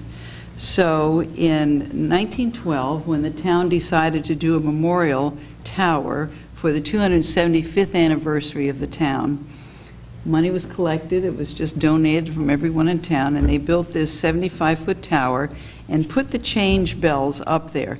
The bells are perfect. Nothing's happened to them. No one shot at them or anything over the years. They're great.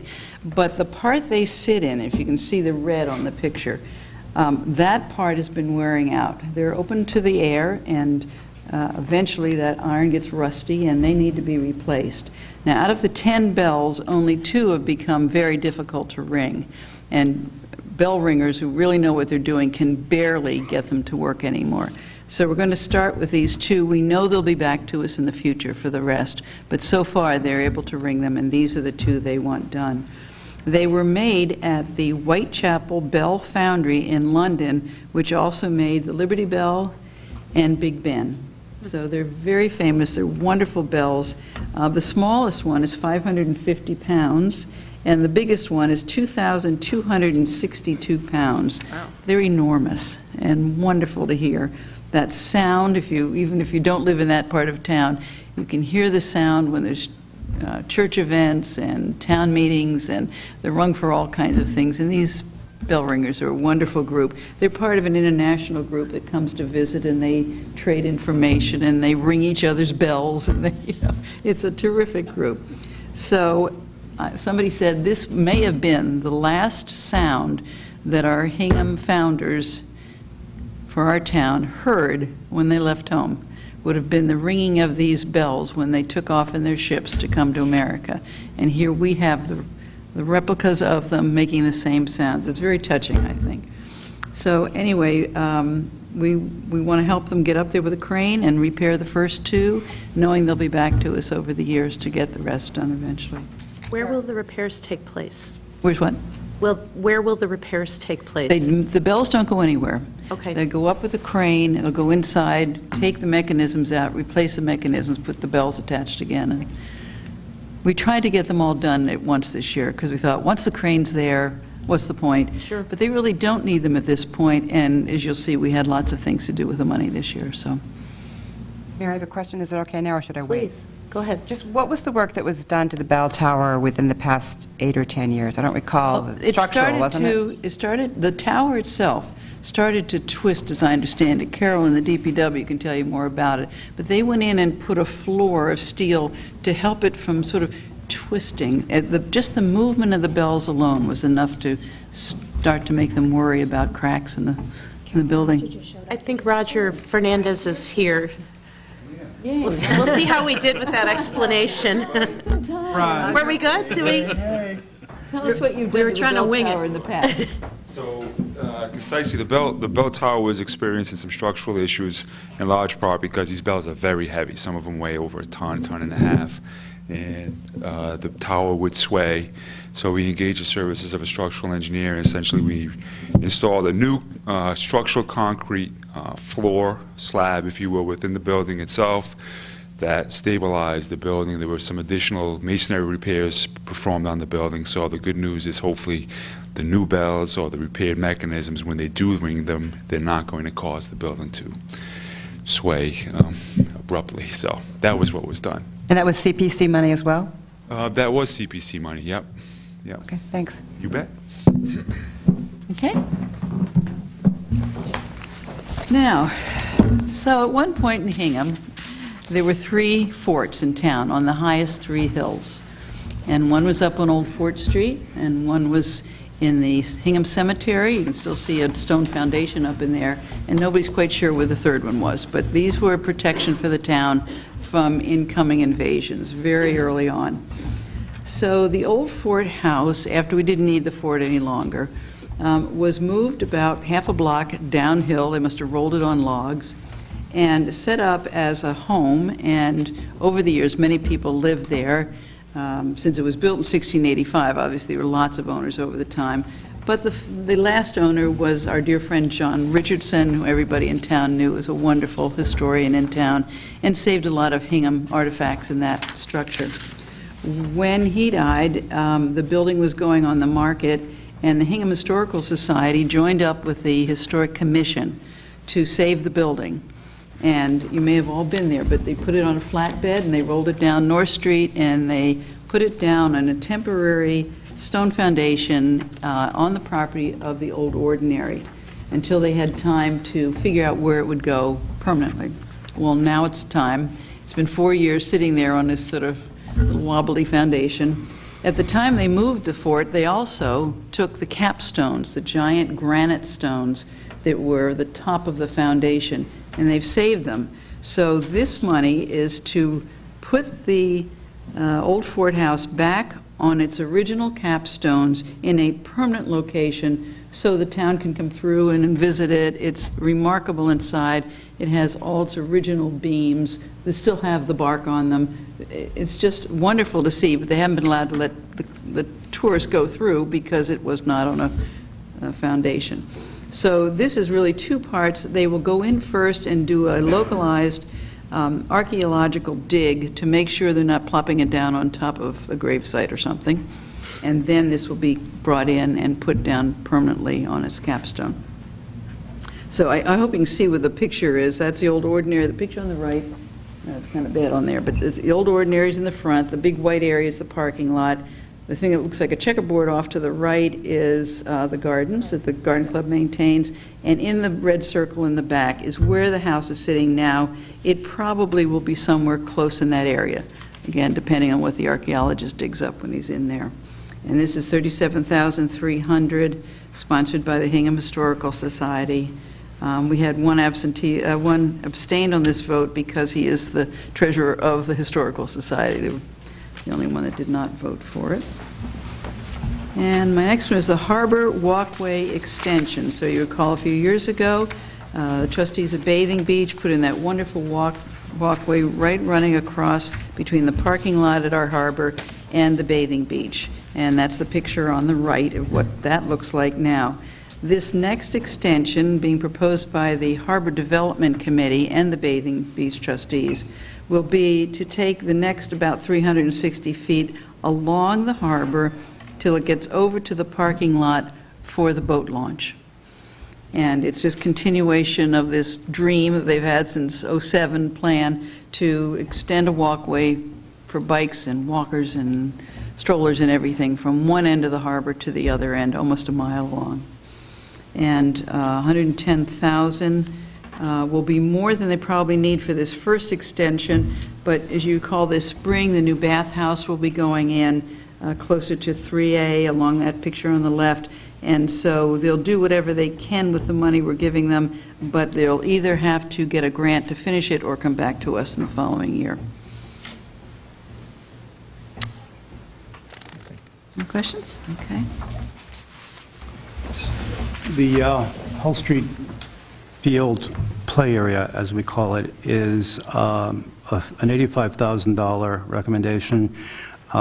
It's a projected play area, as it indicates. It's not complicated.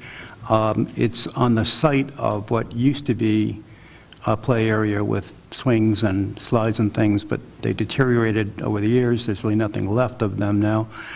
You can see from the photo on the left, it's essentially a vacant field now. It's a relatively densely populated area down that end of town, and they have no play area in that neighborhood or really anywhere, certainly within walking distance or comfortable biking distance without crossing a lot of big streets. We were told it's the Recreation Department's top priority this year to get that done. They would manage it, maintain it on their own budget, and they've assured us that if there are any budget overruns, they would cover that out of their own funds.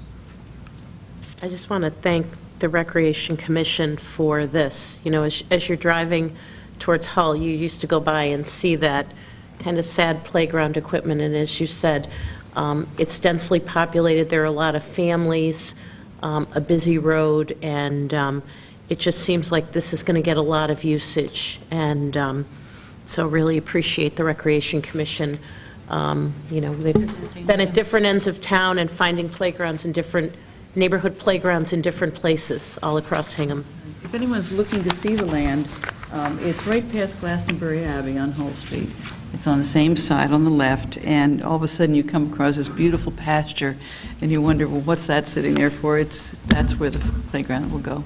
Carol, just a question on the location. It tends to flood over the years. Is this part of the plan to remedy the flooding risk? No, it's actually, if you look at the land carefully, it's in 2 layers with maybe an 8 or 10-foot dip. This is on the bluff. This is the upper level. Thank you. Closest to the street. They're going to repair the fence that's there so kids that are playing can't dash out into the street. The lower level is used as fields once in a while when, as you say, it's not underwater. Okay, thanks. This is for the upper level. Carol, just a question triggered in my mind with this and others. I remember a few years ago that down at the harbor with one of the projects, a sign was erected that said, you know, this project is being funded with community preservation. As all these projects advance, will that signage be put in place? It's on their contract. They have to do it. Yeah, that's great, because, you know, I think sometimes as people see this, it's a really nice connection to see where this money is coming from, and not just on this, but on the others. We even give them the signs, don't we, Carol? And there's no excuse for not keeping them up. Yeah. Thank you. Okay, the big one. Okay, the big one. I suspect that you all know as much, if not more, than I do about this project, because you've all been thoroughly educated, I'm sure, but so I'll try to go through this pretty efficiently. We, on the CPC, were not only unanimously in favor of this, but I think there was really no reservations about it, and I'll tell you why briefly, because I know you've heard most of this, if not all of it. In a summer or two, there will be no pool in the town because it's really coming apart, and it's hanging on by masking tape. By masking tape, and should have been replaced long ago. It's, I think, indisputably would be a major town asset to have this facility in place there. Currently, there is no swim team venue to practice or to have meets, either for the high school or for the Notre Dame swim team. No indoor pool at all, and no pool, period, except between the 4th of July and Labor Day. So it's really a deficiency that is soon going to become a total deficiency if it's not dealt with. The plan would give us an indoor year-round lap pool, a warm pool, both for relaxation and for therapy, an outdoor family pool, looks great for my grandchildren and I'm sure others' children, to splash around in, and an indoor exercise and multi-use area for exercise machines, lockers, showers, and the rest. And I'm sure it would do nothing but good for real estate values in the town. I can see realtors bringing people over there and showing them that facility. The costs, summarized briefly, We allocated or recommended $300,000 for this project, which is somewhat under half of the estimated construction document costs of $650,000. The reason why there was I think, very solid support for that from a financial point of view is largely that there will be no slippery slope here, because that money will not get spent unless several contingencies are met. One is that the supporters of the South Shore Country Club will raise independently the remaining $350,000. If they don't raise the money, the allocated funds go back to the CPC. The second point, they would then develop a long-range plan, a capital financing plan, before any construction goes forward, and present that to you and work that through and get you all comfortable with that before any of that money gets spent.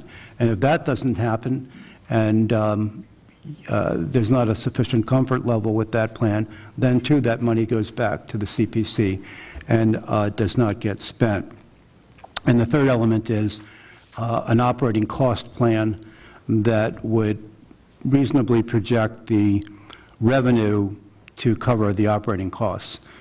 The belief at this point, with the help of an outside consulting firm, is that revenues would be likely to be generated to cover those operating costs from user fees, from rentals of birthday parties and things, from therapy, use of the warm pool, and other sources.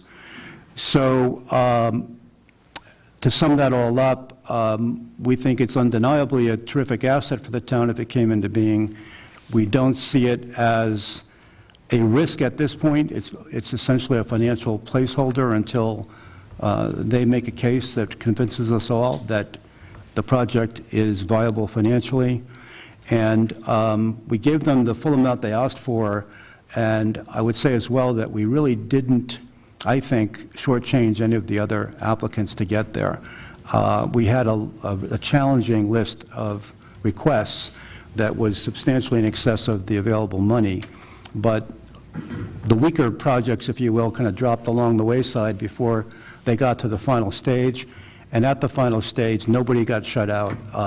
Most of the requests were fully funded. The ones that weren't, I think, were adequately funded to do what they immediately need to do this year. So we don't see this as an irresponsible thing at all, and that's why we recommend it. Questions? On the pool? Karen? Yeah, to your point, Jim, Bill Friend and Jay have come before us a number of times and sort of kept us up to speed, and I appreciate that, because this is not only a significant allocation of CPC funds, but it would be a significant project for the town to undertake. So having kept us apprised, I think, right along has been helpful and helpful to our decision tonight. I guess my question is, with respect to the three conditions prior to the expenditure of the funds, the vote language doesn't necessarily designate that. I don't know whether the advisory committee comment would include those conditions, but is there something in your kind of contractual relationship with the South Shore Country Club that would limit that expenditure? Yeah, well, Carol, you can speak to it directly if you like, or you can. We can share. As we know, after town meeting, if this is approved, CPC puts together grant agreements, and each project has their own specific contract, and in that contract, we will have that language put in. Yeah. Yeah, just a couple things. It's interesting, of all the different projects and things on the warrant, this is the one that, people are talking about, people are asking about, and so I think this is a great opportunity as well, just to confirm a couple of things that maybe we've known, but as people are starting to get interested. One question I had is, if these construction documents are prepared, what's their shelf life? And I don't know who's best able to answer that. I don't know if it's Jay or Roger, but... Maybe that's probably Roger. Jake, okay. And if you wouldn't mind coming to the microphone.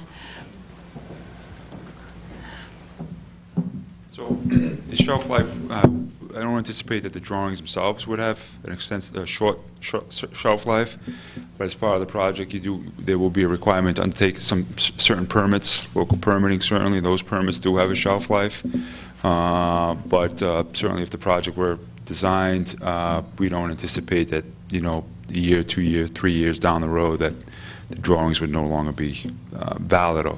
And the only thing that would change that is if there was a change in the building code or requirement associated with that change in the building code that might necessitate a change in the design. Okay.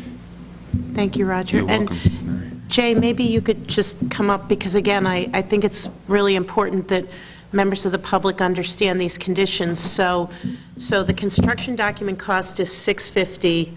CPC is going to be paying for $300 of it, but that would not be spent until the remaining $350 is already raised? Yep. So the game plan, we have the Friends of the South Shore Country Club, the 501c3 that we started in the last 6 months here. The plan for them is to try to raise the money by town meeting. That's our goal. It's a goal, obviously. But it's clear we need the $300,000 won't get us anywhere in the construction document, world as far as funding for what we need. So we need to raise the full $650,000 to move forward. And will the work on the construction documents, will the financing plan and the operating cost plan be required to even begin the construction document process? Yeah, absolutely. The conversation we had with these guys, and from our standpoint, is there's no point of spending a dollar of the $300,000 until we're all comfortable, everybody in this room, that operational and financial plan makes sense, and we have a clear path of how we'd like to try to fund this. Obviously, the funding will come down to town meeting, but our plan would be that everyone in this room is comfortable with at least what that strategy is. Well, and the revenue projections, sort of influence the design and vice versa, Yeah. right? You've got to have some revenue drivers in there to be able to support the operation. And that's why it's changed quite a bit over the last few months. When we looked at just a 6-lane lap pool with the outdoor family pool, financially speaking, it was generating at a loss. When we added the addition of the warm pool, the therapy component, along with the fitness facility, it allowed us to raise our membership fee and also look at additional revenue from therapy that brought it to a really good financial plan. Still, we're at a point right now where we're tweaking stuff. We're working through potential opportunities with some different groups that would lease or license space from us that would help us with a lot of that revenue, and it would also tie it up and be more sustainable. So if we had issues with economic downturn and things like that, we have existing contracts in play that won't change, that tie to some serious revenue as part of the plan. So we're still working through a lot of this. The final feasibility study, although we're 75% complete, there's still another piece to it that we need to finalize, and that should be done by the beginning of April. Hopefully like April 1st would be our plan. And I just reiterate that the plan here is that this is self-supporting. I've had questions from people who have expressed concern that this project might compete for capital dollars for fire stations or a school, and that's not the case. Yeah, and right now, we're working on trying to get the financial plan to be operational, in the black. Obviously, there's a large capital ask or component to it, and that's part of the conversation we'll have to have with you guys about how we're going to move forward with that. Definitely the club has the availability to take debt on through this project. There's definitely a large fundraising component to it, but it may not cover all the capital needs, and we'll have to have some sort of conversation about what we should do with the remaining portion of the capital costs. But just to bring it back to the original point, which is that the construction documents and that work will not begin until there is a financing plan, and that financing plan, we're going to have public discussion about it so that interested people can come and participate. Not a dollar of that will be spent until we're all on board with what that financial plan is.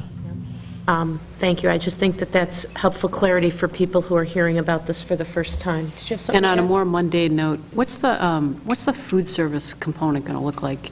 So Raphael's has the exclusive food and beverage for the whole property, so as long as they're still our food and beverage provider, it will be solely through them. It'll probably be some sort of more glorified snack shack type of thing. But one thing that we've looked at with the multi-purpose room is being able to utilize that room in the evening for like group corporate meetings and things like that. We've had a lot of success with that in our function halls, and sometimes the size doesn't fit with what we currently have. So that's something that we'd be able to do over there as well to add to the food and beverage component of it. Great. Lucy, I don't know if members of the advisory committee have questions on this project. Anyone else from advisory? Well, Jay is. Raise your hand if you do. I'm sure there's lots of questions. I know that I may not have all of them tonight, but I'm certainly working to try to get through them. Paul? I guess just that. Nicole, could I just trouble you to come up to the microphone because that way people at home can hear your question. And identify yourself, please. Sure. I'm Nicole Rafelson. I'm on the advisory committee. I'm asking this question or sort of reiterating some of the points that have been made just because as a municipal analyst, back in the dark ages of my career, I looked at a lot of feasibility studies and you know, they were for large projects. This is a small project, but typically in a feasibility study, you see stress testing on revenue projections. And I guess my one concern is, you know, not as a citizen, I love the idea of a pool, but I guess as a finance person, my one concern is that, you know, health club revenues are economically sensitive, and if we get into, not if, when, recessions are just normal things that happen, are the revenues going to be, you know, so tightly balanced there that there could be an event where you're coming to the town looking for money at the same time that the town's revenues are being stressed by an economic downturn, and, you know, we have a deficit at the pool, and we have, you know, all sorts of potential like tight budget things that we're dealing with on the other side. So I guess I would want to see a fairly robust feasibility study talking about the revenues and what the assumptions are that are going into memberships and things like that. And I guess as an advisory committee person, the first time through this, I would want to see a copy of the CPC contract that says those three conditions, and really the fourth condition being that the capital financing plan will be in place before any of the $300,000 is spent from the CPC, because that's a lot of money to put towards something if it's not definitely going to go forward. And I would hate to think if any of it was spent and it didn't go forward, what kind of feedback we would be getting about that. So that's a long comment, but those are my thoughts. Thank you. Okay. And so one part of looking at what you just mentioned is that when they built the projections as far as membership, he looked at like the capture rate, you know, of the area, and he went at what it seemed like when we were talking a fairly low percentage. It was like a 3 to 5% capture rate of the area, and that's based off demographics, you know, age, you know, what the population is and the proximity around the club. And the consultant that I was working with thinks that the 3 to 5% is a really low target to look at, so there's a lot of room to grow there. And then also, when we looked at building the financial plan, you know, for the first 3 or 4 years, our utilization, we're looking at only like 60% utilization as we watch the business grow. And those are the years where we generate, obviously, the least, in the financial plan we have right now, the least revenue, you know. So if economic downturn happened, I would like to at least think that in a business like we're in right now, where the price point's a little bit lower than it is with a higher end private club, you know, similar to our golf business, where we're more of like the $50 round of golf instead of the $150 round of golf, becomes a little bit less sensitive to economic downturn. But, you know, hopefully our utilization rates, where we're estimated to be on the low end to begin with, would just stay on the low end, and that would be the worst case scenario type of thing. And then as far as the fourth point that you brought up, I think the plan that we have right now is that we, you know, to be able to move forward with the construction documents, it allows us to be able to buy time with the failing pool. You know, like if we're able to come up with a financial plan that the selectmen are comfortable with, that advisory thinks makes sense, the last component of that would be the town voting on it and approving it. Our plan would be to hopefully have the construction documents done by that point in time, in a year from now, basically, so that when the town approves it, and it'd be the last piece to that puzzle, we're ready to break ground and start building a new pool. You know, and that the reason why we've set that timeline is because of the failing facility we have. And there's a concern that if we did a design, you know, a design and build project together, and we don't start that process until the town approves it in a year from now, or a year plus from now, that we could potentially be, you know, 2 years away from breaking ground at that point, or another year, 2 years from today, or 2 years from April away from breaking ground. So that's kind of why we structured the timeline the way we did, so that we'd be able to, rather than have a design build project, get town meetings approved and start building to help us in that timeline. So it's a different approach, and I worked with Roger to kind of come up with that idea. But it's what I think makes sense based on the failing structure that we currently have. But, and then also to speak to the concern, you know, of the whole thing, like, you know, the financial plan has to make sense enough that, you know, we don't set ourselves up for failure in our enterprise fund. Is we've solicited, I was fortunate enough to find out and get in contact with the people that did the feasibility study for the Wellesley pool that they just broke ground on. And, you know, it's a much larger project. It's like a $20 million project. And scope-wise, it's different, but I got in touch with the financial group that did the feasibility study for them, and I contracted them to do peer review on our financials.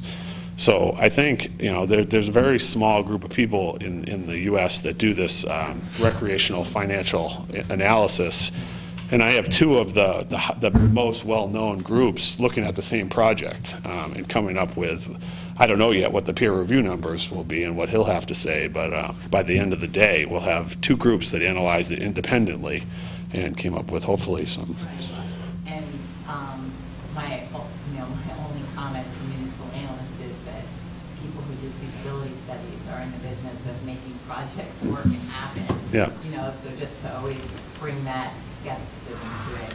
And then I was curious if you could quickly explain a little bit about the advertising revenue, because it's a fairly significant budget closer. What do you foresee that being in the pool area? So that's an opportunity, like if you go to the Weymouth Club right now, where you look at, there's large, like something like this, like digital screens where you have looped advertising going on.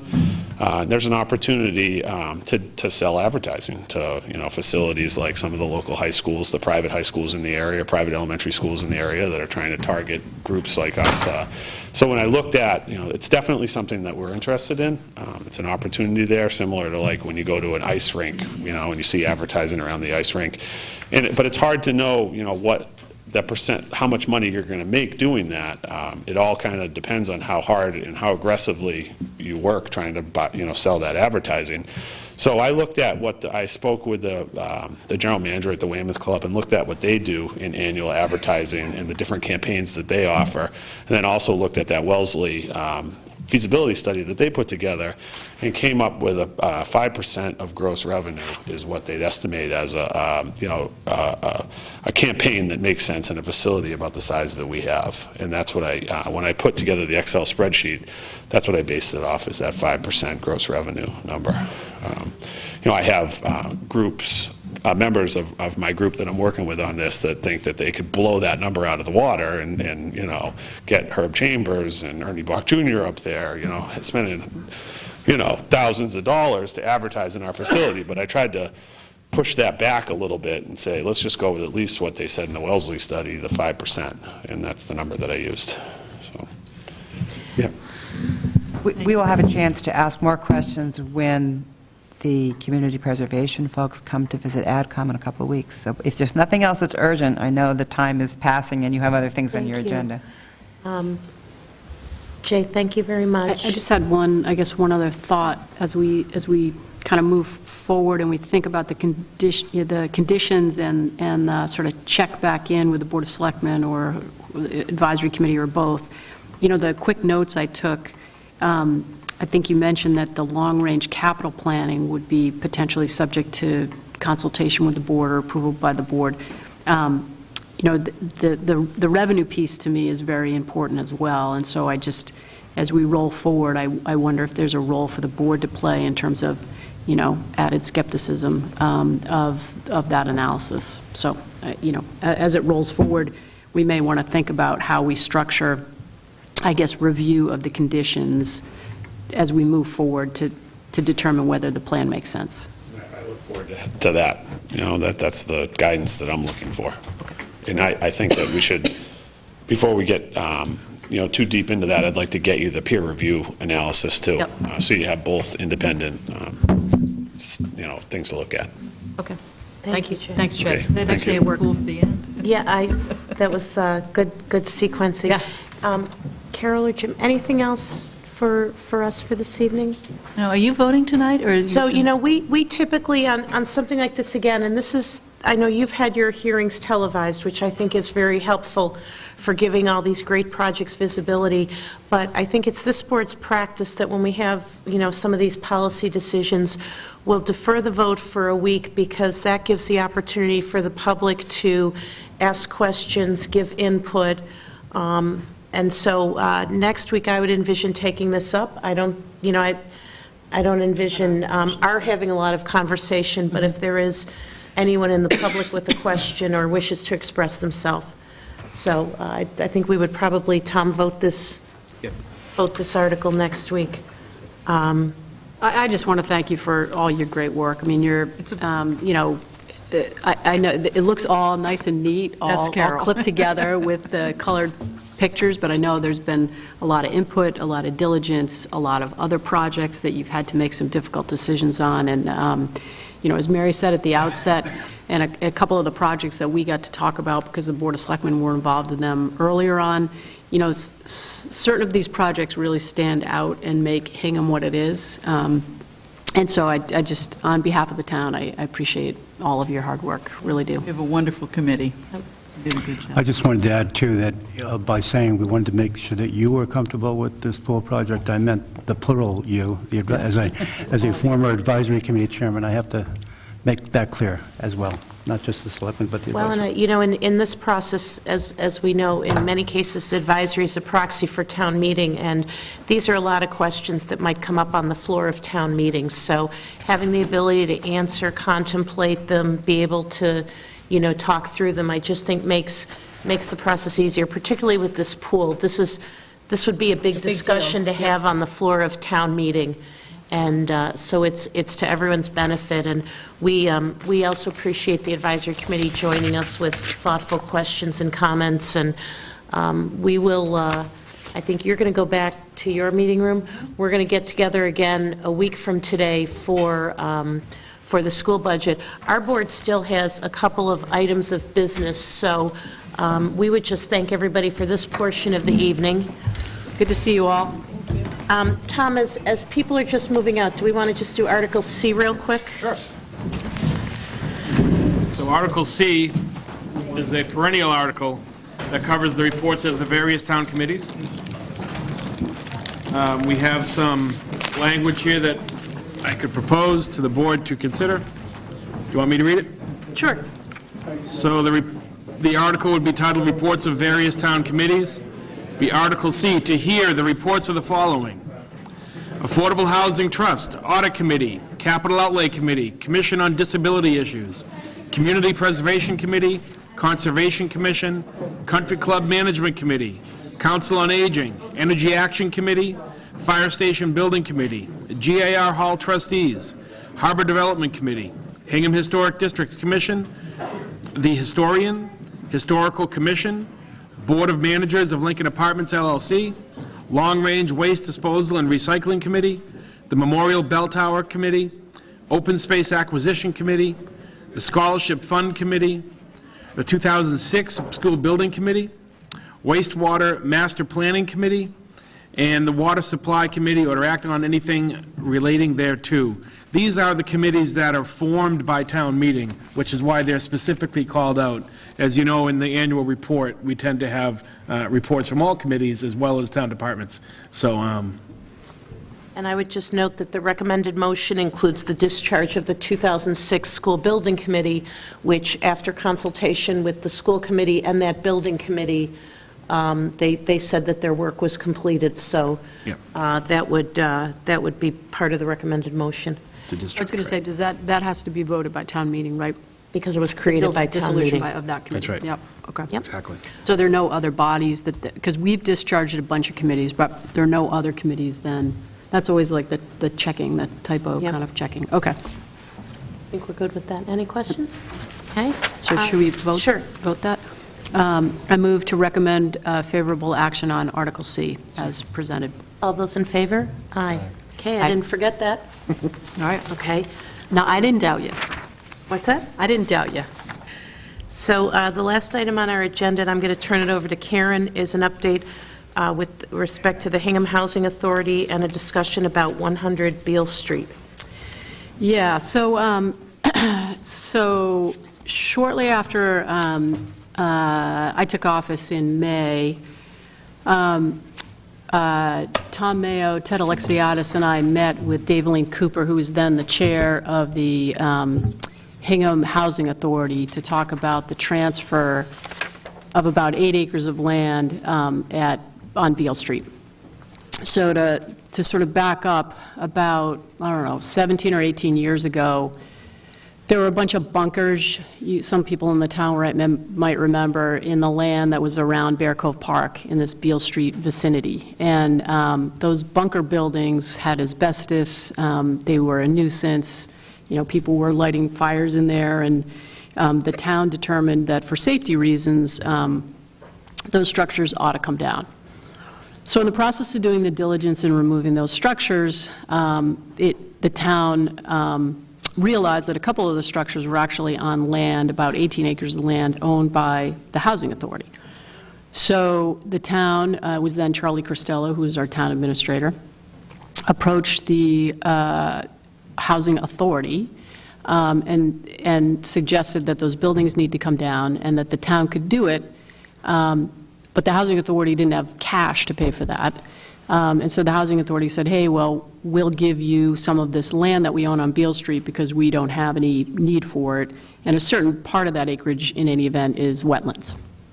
So I guess it was about 2001, the town actually entered into a contract with the Housing Authority to do just that. We'll take down these couple of buildings that, should come down, and you'll transfer to the town about 8 acres of land.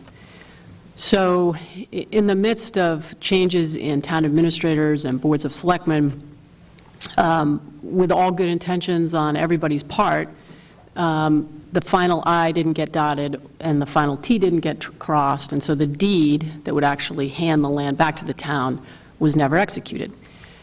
So fast forward to 2017, 2016, 2017, in the midst of doing some diligence around the parcels owned by the Selectmen on Beal Street, I think it was part of the board's earlier discussions of the development of the Beal Street property prior to the Alliance project coming online.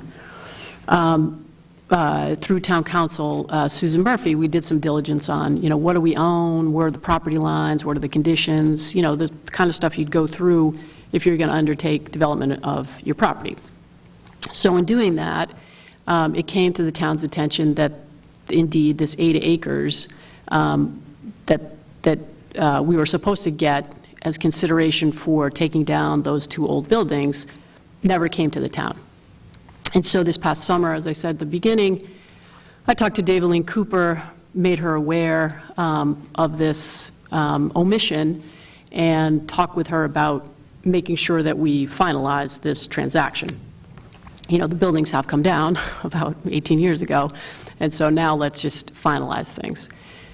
So we engaged in some conversations over the summer and into the fall. Daveline talked with her board. Susan Murphy and I went to a Housing Authority board meeting to explain what we had found, to present the board again with the contract that had been signed with the town to convey the land, and the Housing Authority board requested some additional diligence materials, which were in line with exactly what I would ask for if I were being asked to consummate this transaction, contracts and actually evidence that the buildings came down, a copy of the contract, so that you can, as a fiduciary for the Housing Authority, check that off your list. We provided all of that stuff to Daveline Cooper, again, as the then chair of the Housing Authority, She found it all in order. The pro bono attorney, I understand, that works with the Housing Authority on other housing matters, found it all in order. And so the Housing Authority was scheduled to take a vote to transfer the property and to execute the deed in favor of the town for this 8 acres. The Housing Authority instead took a vote not to transfer this land back to the town, I guess, at this time. And that was a 3-to-1 vote by the Housing Authority.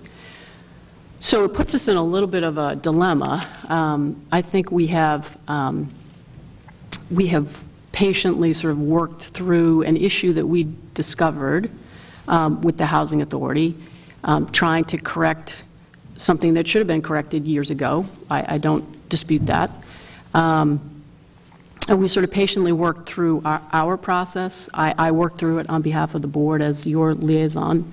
My role tonight was to report out how I did with that project, which wasn't too well, I guess. But to tell you that we're now in a situation where the Housing Authority has a parcel of land that really belongs to the town.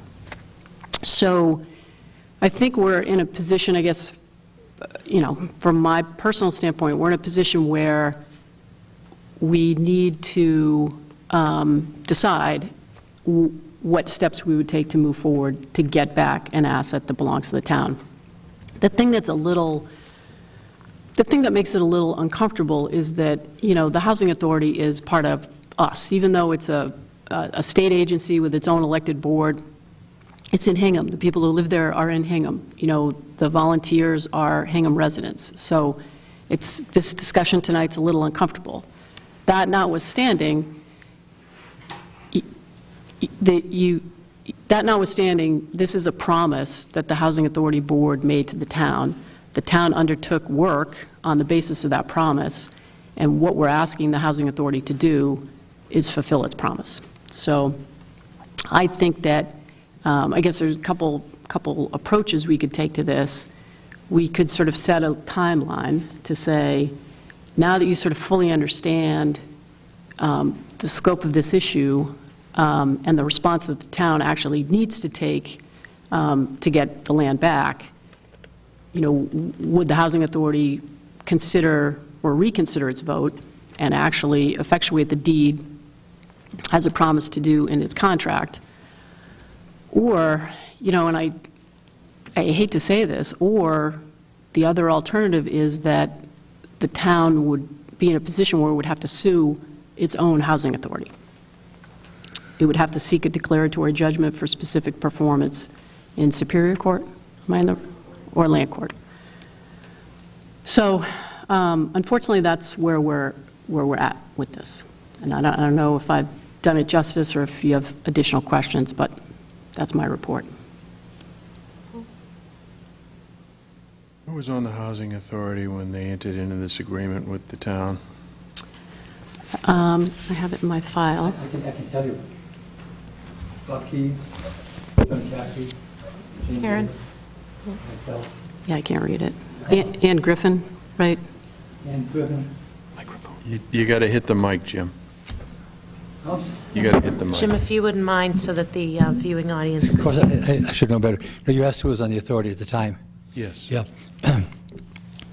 Jane Davis, who was the chair at the time, John Cafferty, who was the state appointee, Ann Griffin, who I think was a tenant, myself, and right now I don't remember who else. I'm going by the people that signed the agreement.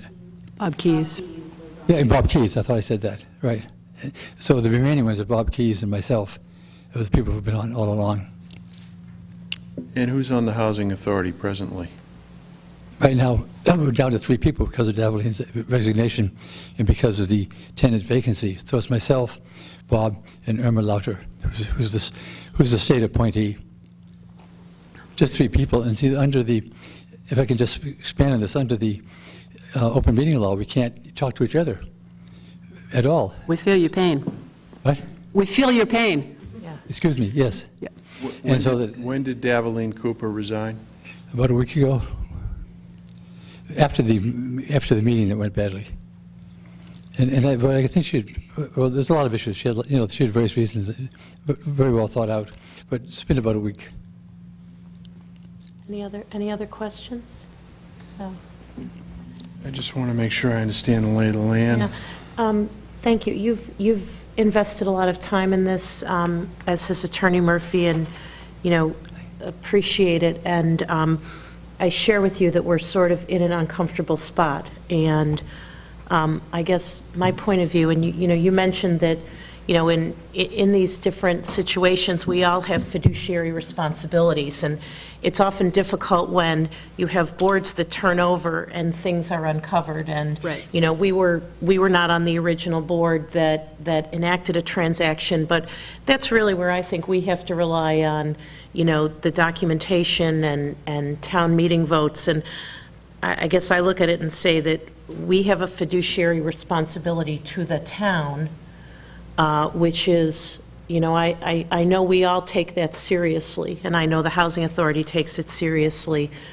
You know, what I might propose to my colleagues is that this has been helpful. While Tom has kept us apprised, it's helpful to hear this. I think it's been our board's practice that we typically don't, you know, when we get a report out on something, we typically don't necessarily vote on something the night of a meeting. I know I'd sort of like to reflect on this, and I would maybe suggest that would provide, you know, I would propose a 2-week window at which it would also provide the Housing Authority with an opportunity to reconsider its vote if it chose to. So I might suggest that we put this on our agenda for 2 weeks from now, which is February 13th, if that's agreeable to my colleagues.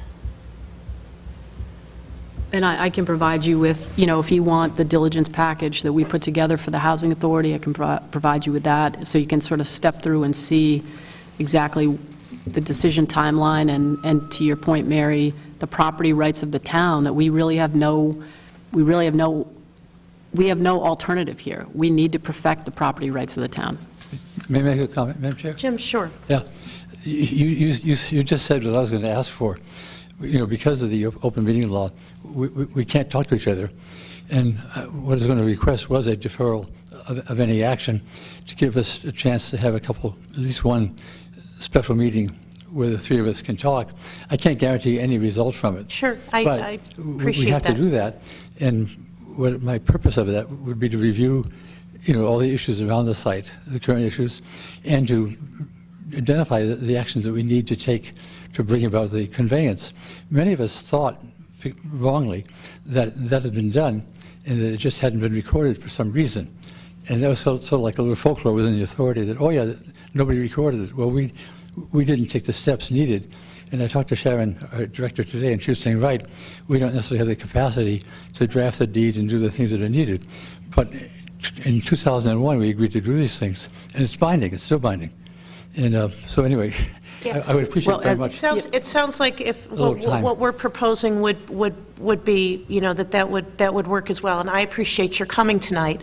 Oh, yeah. And let me just offer that, you know, the night we met with you all in December, when Susan Murphy and I were with you, we indicated that Ms. Murphy would draft a deed that the Housing Authority Board could execute. In addition, Ms. Murphy has drafted the necessary vote that the board would need to take to effectuate the transfer. So we get that you don't have potentially the legal bandwidth, and we are, you know, we offered it. We have those materials. I can make that available to you tomorrow. I also want to say, Jim, that you've been very diligent and very thoughtful since we've, I think, been able to talk further about just what this means. And you know, I guess I think it's important. I know there's like a lot of noise around some of this transaction. You know, there's been a lot of noise about development on Beal Street. I really think in this case, and I said this to you when we chatted on the phone a couple times late last week, this is a very narrow legal issue, and that I really think you got to put the noise aside, and you've got to look at what the legal obligation is of the Housing Authority to the town of Hingham. And we can deal with some of this other stuff later, and continue to have conversations about the concerns that have arisen around the parcel itself. But the legal obligation is the key to this particular transfer. I'm afraid I don't get everything that you're saying. I mean, I'm not just hearing it that clearly, but speaking just for myself as, I guess, acting chair by default or something, that I totally respect that. I was here. I was with the meeting with Charlie Crusello. We totally agreed to it. And then we went sort of into a passive mode and did nothing. Right. And I was talking to Sharon tonight, our director. She was saying we don't really have the staff capacity to know and bring about all the steps. And I'm saying, okay, fine. Let's have a couple of special meetings, identify what is needed. And I think you were saying that perhaps you have the resources. We can get that to you tomorrow. We can get that to you tomorrow, Jim.